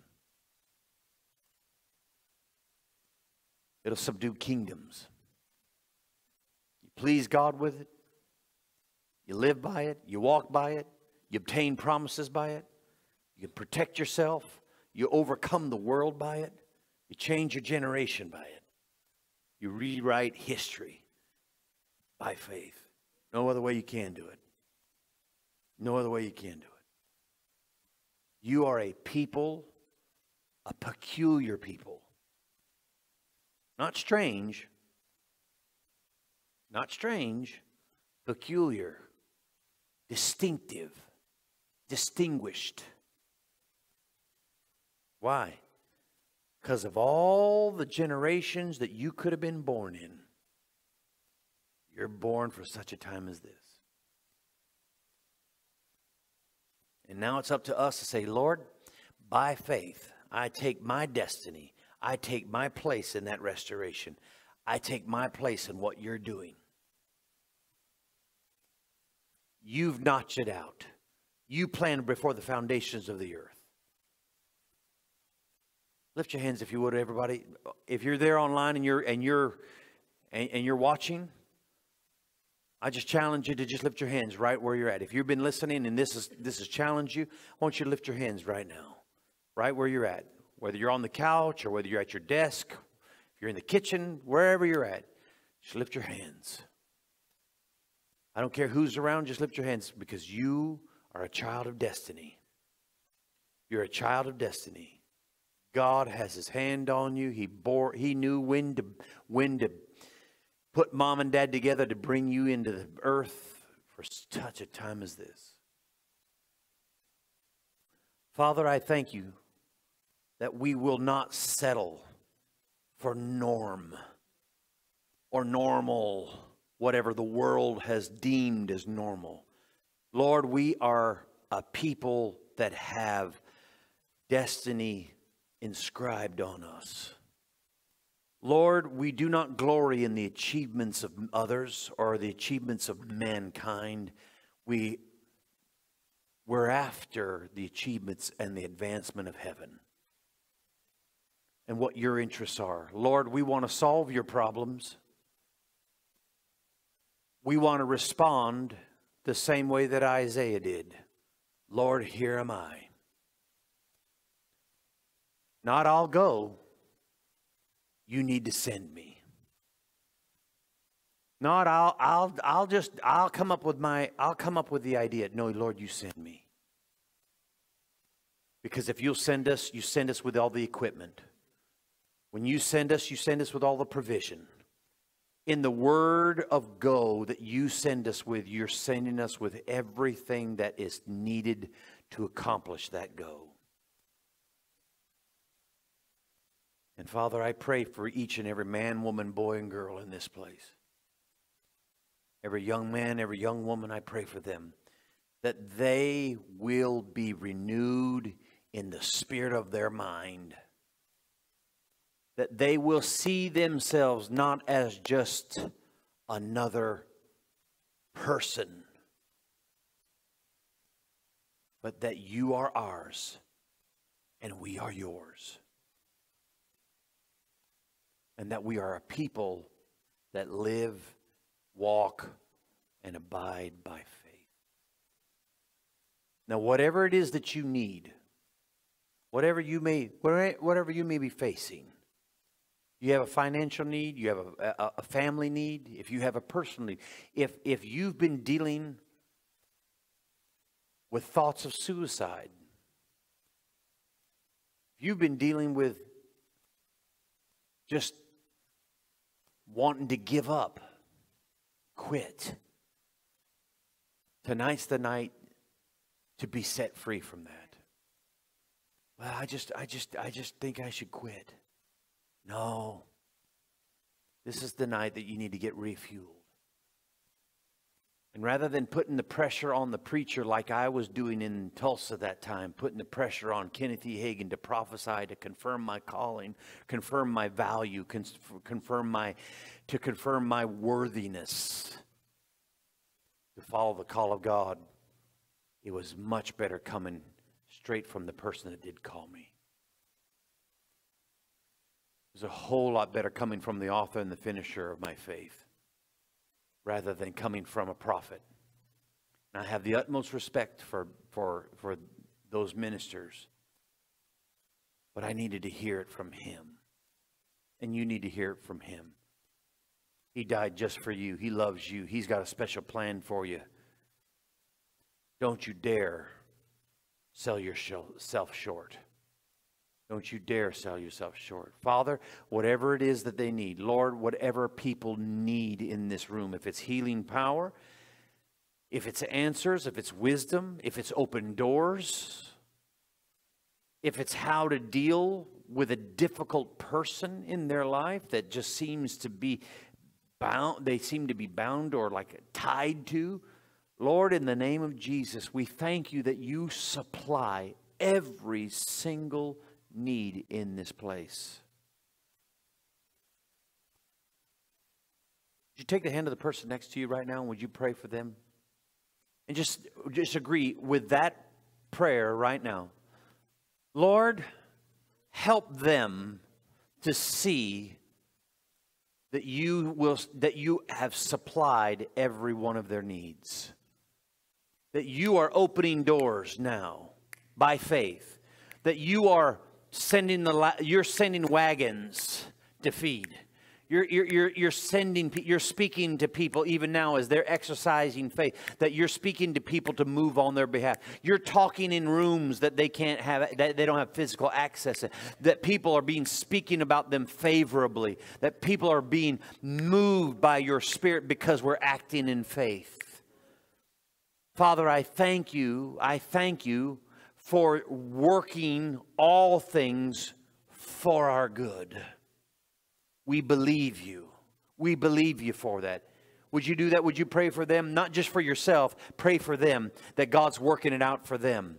God's working it out for them. God's silencing the turmoil that's in their mind. God is He's breaking the oppression.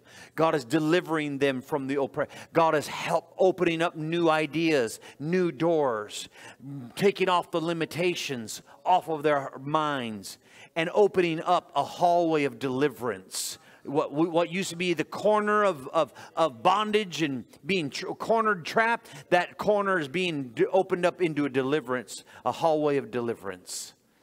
And Father, we thank you for it. We give you the praise and the honor and the glory that you supply more than enough, that you are all sufficient, that you are the all-sufficient one, that you supply it all and more than we can ask or even think. We believe you for it. If you believe that person that has a hold of your hand prayed genuinely and that God heard them and that it's working for you, I want you to throw both hands up in the air right now. You know what's coming. You need to start celebrating and saying, God, thank you. Thank you. Thank you. Thank you. Thank you. Thank you. Lord, thank you. I got it. Thanks. Thank you. Thank you. Thank you. Watch this. Watch this. Watch this. What happened? I was in a shop today and I opened up a door for some ladies to come out and what they saw is they saw that I was preferring them. They saw the value of my gift of honoring them. It wasn't anything derogatory. I've opened up some doors for some people. I can open up my own doors. I'm like, okay, well, I'll let it go then. But the deal is what they saw.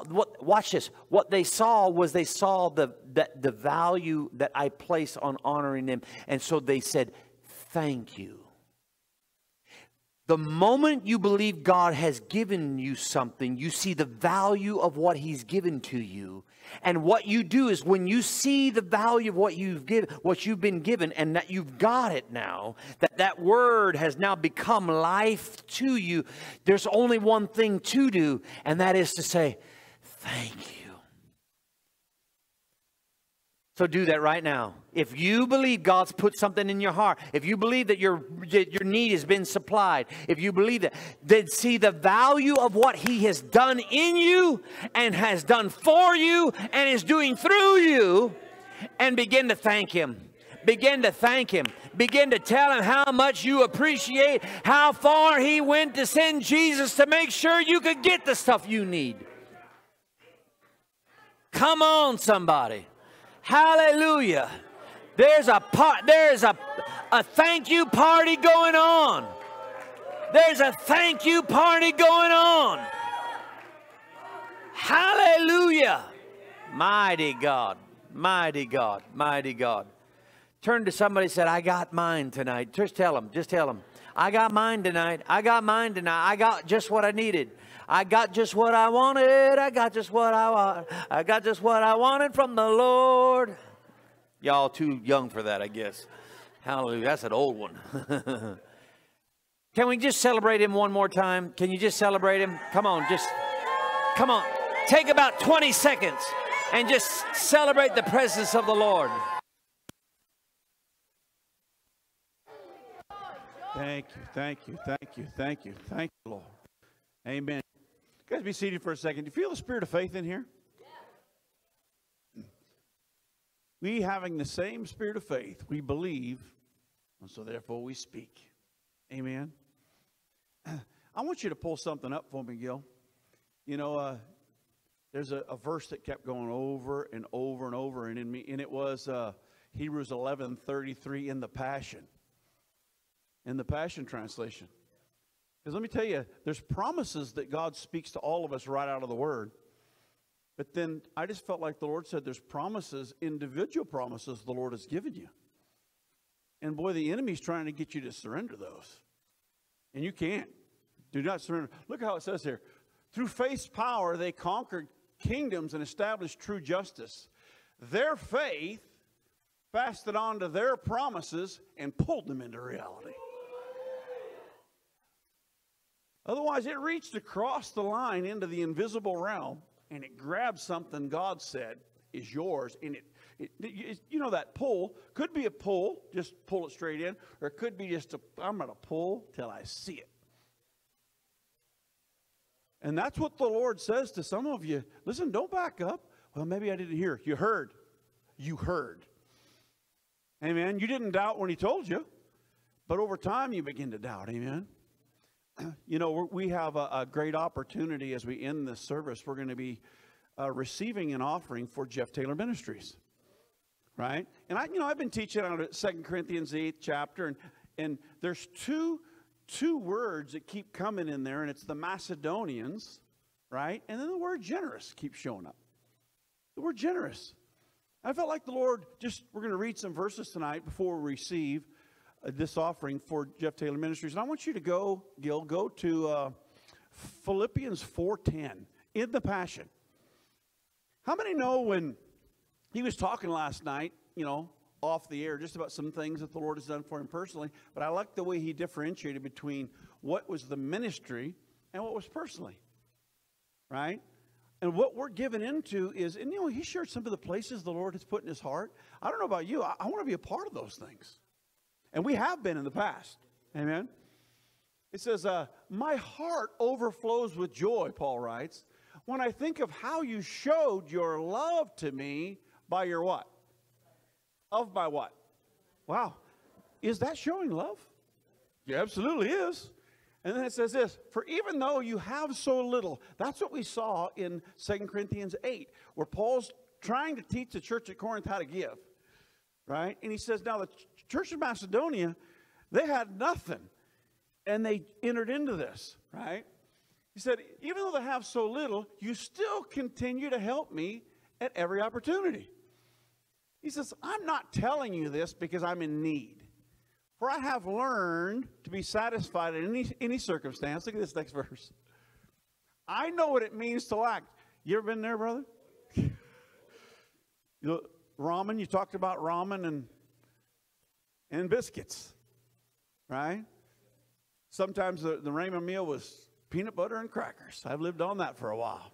How many have ever lived on that? Peanut butter and crackers, right? I don't know how to lack. He says, I know what it means to experience what? Overwhelming abundance. Then he goes on, he says, for I'm trained, I like this, I'm trained in the secret of what? Overcoming all things, whether in fullness or in hunger. And I find that the strength of Christ's explosive power infuses me to conquer every difficulty. He said, you've so graciously provided for my essential needs during this season of difficulty, Paul writes. I want you to know that the Philippian church was what? The only church. Out of all those letters, not Ephesus, not Colossae, this was the only church that supported me in the beginning as I went out to preach the gospel. You were the only church that sowed into me financially. When I was in Thessalonica, you what? Well over a year. Next verse. I mention this not because I'm requesting a gift, but so that the fruit of your what? See, this is so key. I'm going to talk, as we receive the offering tomorrow night, I'm going to talk about this, that generosity is really what it's all about. Generosity, just having that cheerful giver's heart, and even the amount sometimes is not the point. How many remember when the Jesus was watching everybody giving the offering? I always thought that was kind of a funny story, because he's like this.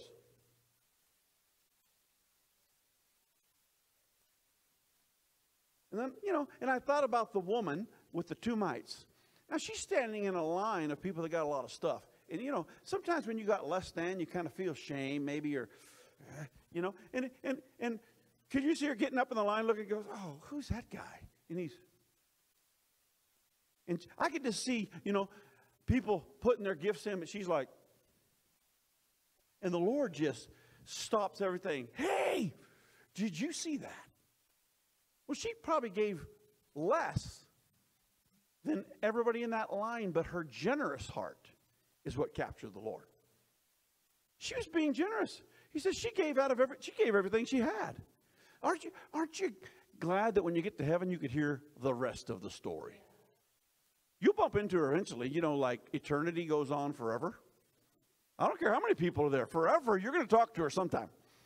And you're going to hear her story. And she'll tell you the rest of what happened to those 2 mites after she did with that generous heart. Everybody say generous heart. Said, the fruit of your generosity may bring you an abundant reward. I now have all I need, more than enough. I'm abundantly satisfied. For I've received the gift you sent by Epaphroditus and viewed it as a sweet sacrifice, perfumed with the fragrance of your faithfulness, which is so pleasing to God. Now, here's a familiar verse, maybe said a little different. I'm convinced that my God will fully satisfy your what? Every need you have. For I've seen the abundant riches of glory revealed to me through the anointed one, Jesus Christ. See that generous heart, guys. I know a lot of you have already given, but maybe some that haven't. And I know the last couple nights, you guys that have been watching online, just because of the way the services went, and there was some personal things going on in here, so they just kind of shut off the cameras at the end. So hey, how about me? Well, this is a night that you can give. If you need an envelope, raise up your hand, they'll get you one. Now, online, if you're watching while they're doing that, if you want to, there's really 2 ways we're going to have you give. It's give online at the website, or you can mail in a gift. Just make sure you put Jeff Taylor on there. Everything in this ministry or everything in this offering is going into his ministry. Okay? But, yeah, mail in or go ahead and put the website up there again. And the reason I'm only giving you those 2, because the text to give is a little tougher to differentiate, isn't it, Lisa Carroll? As far as we don't have anything on there that said we have to, if we were going to do a text to give, we'd have to get a whole new number and do that. So we'd rather have you do these 2 ways if you're online watching. And you know what? Just with that generous heart, cheerful heart, connect with this ministry. Amen? Amen. Anybody else? Will we pray? We get your offering in your hand. Father, we're so grateful. And Lord, what was given tonight, top notch, full of the Holy Ghost, spirit of faith teaching, life-changing, God. Life-changing. Lord, I pray that even the things that were said tonight, that they would keep by the Holy Ghost those things that were said. This is what changes your life. It's not just a sermon. This is a Holy Ghost deposit that came tonight. Faith, Lord God, that pleases you. So as we give in faith. We thank you. We ask you to bless Jeff Taylor Ministries. We ask you, Lord God, in the name of Jesus, these things that are in their heart, these places that are in their heart, I pray you supply every need for this. And those that give, Lord, let the fruit of their generosity be blessed. Meet their every need according to your riches and glory. In Jesus' name. Everyone said, amen. Receive the gifts of the people.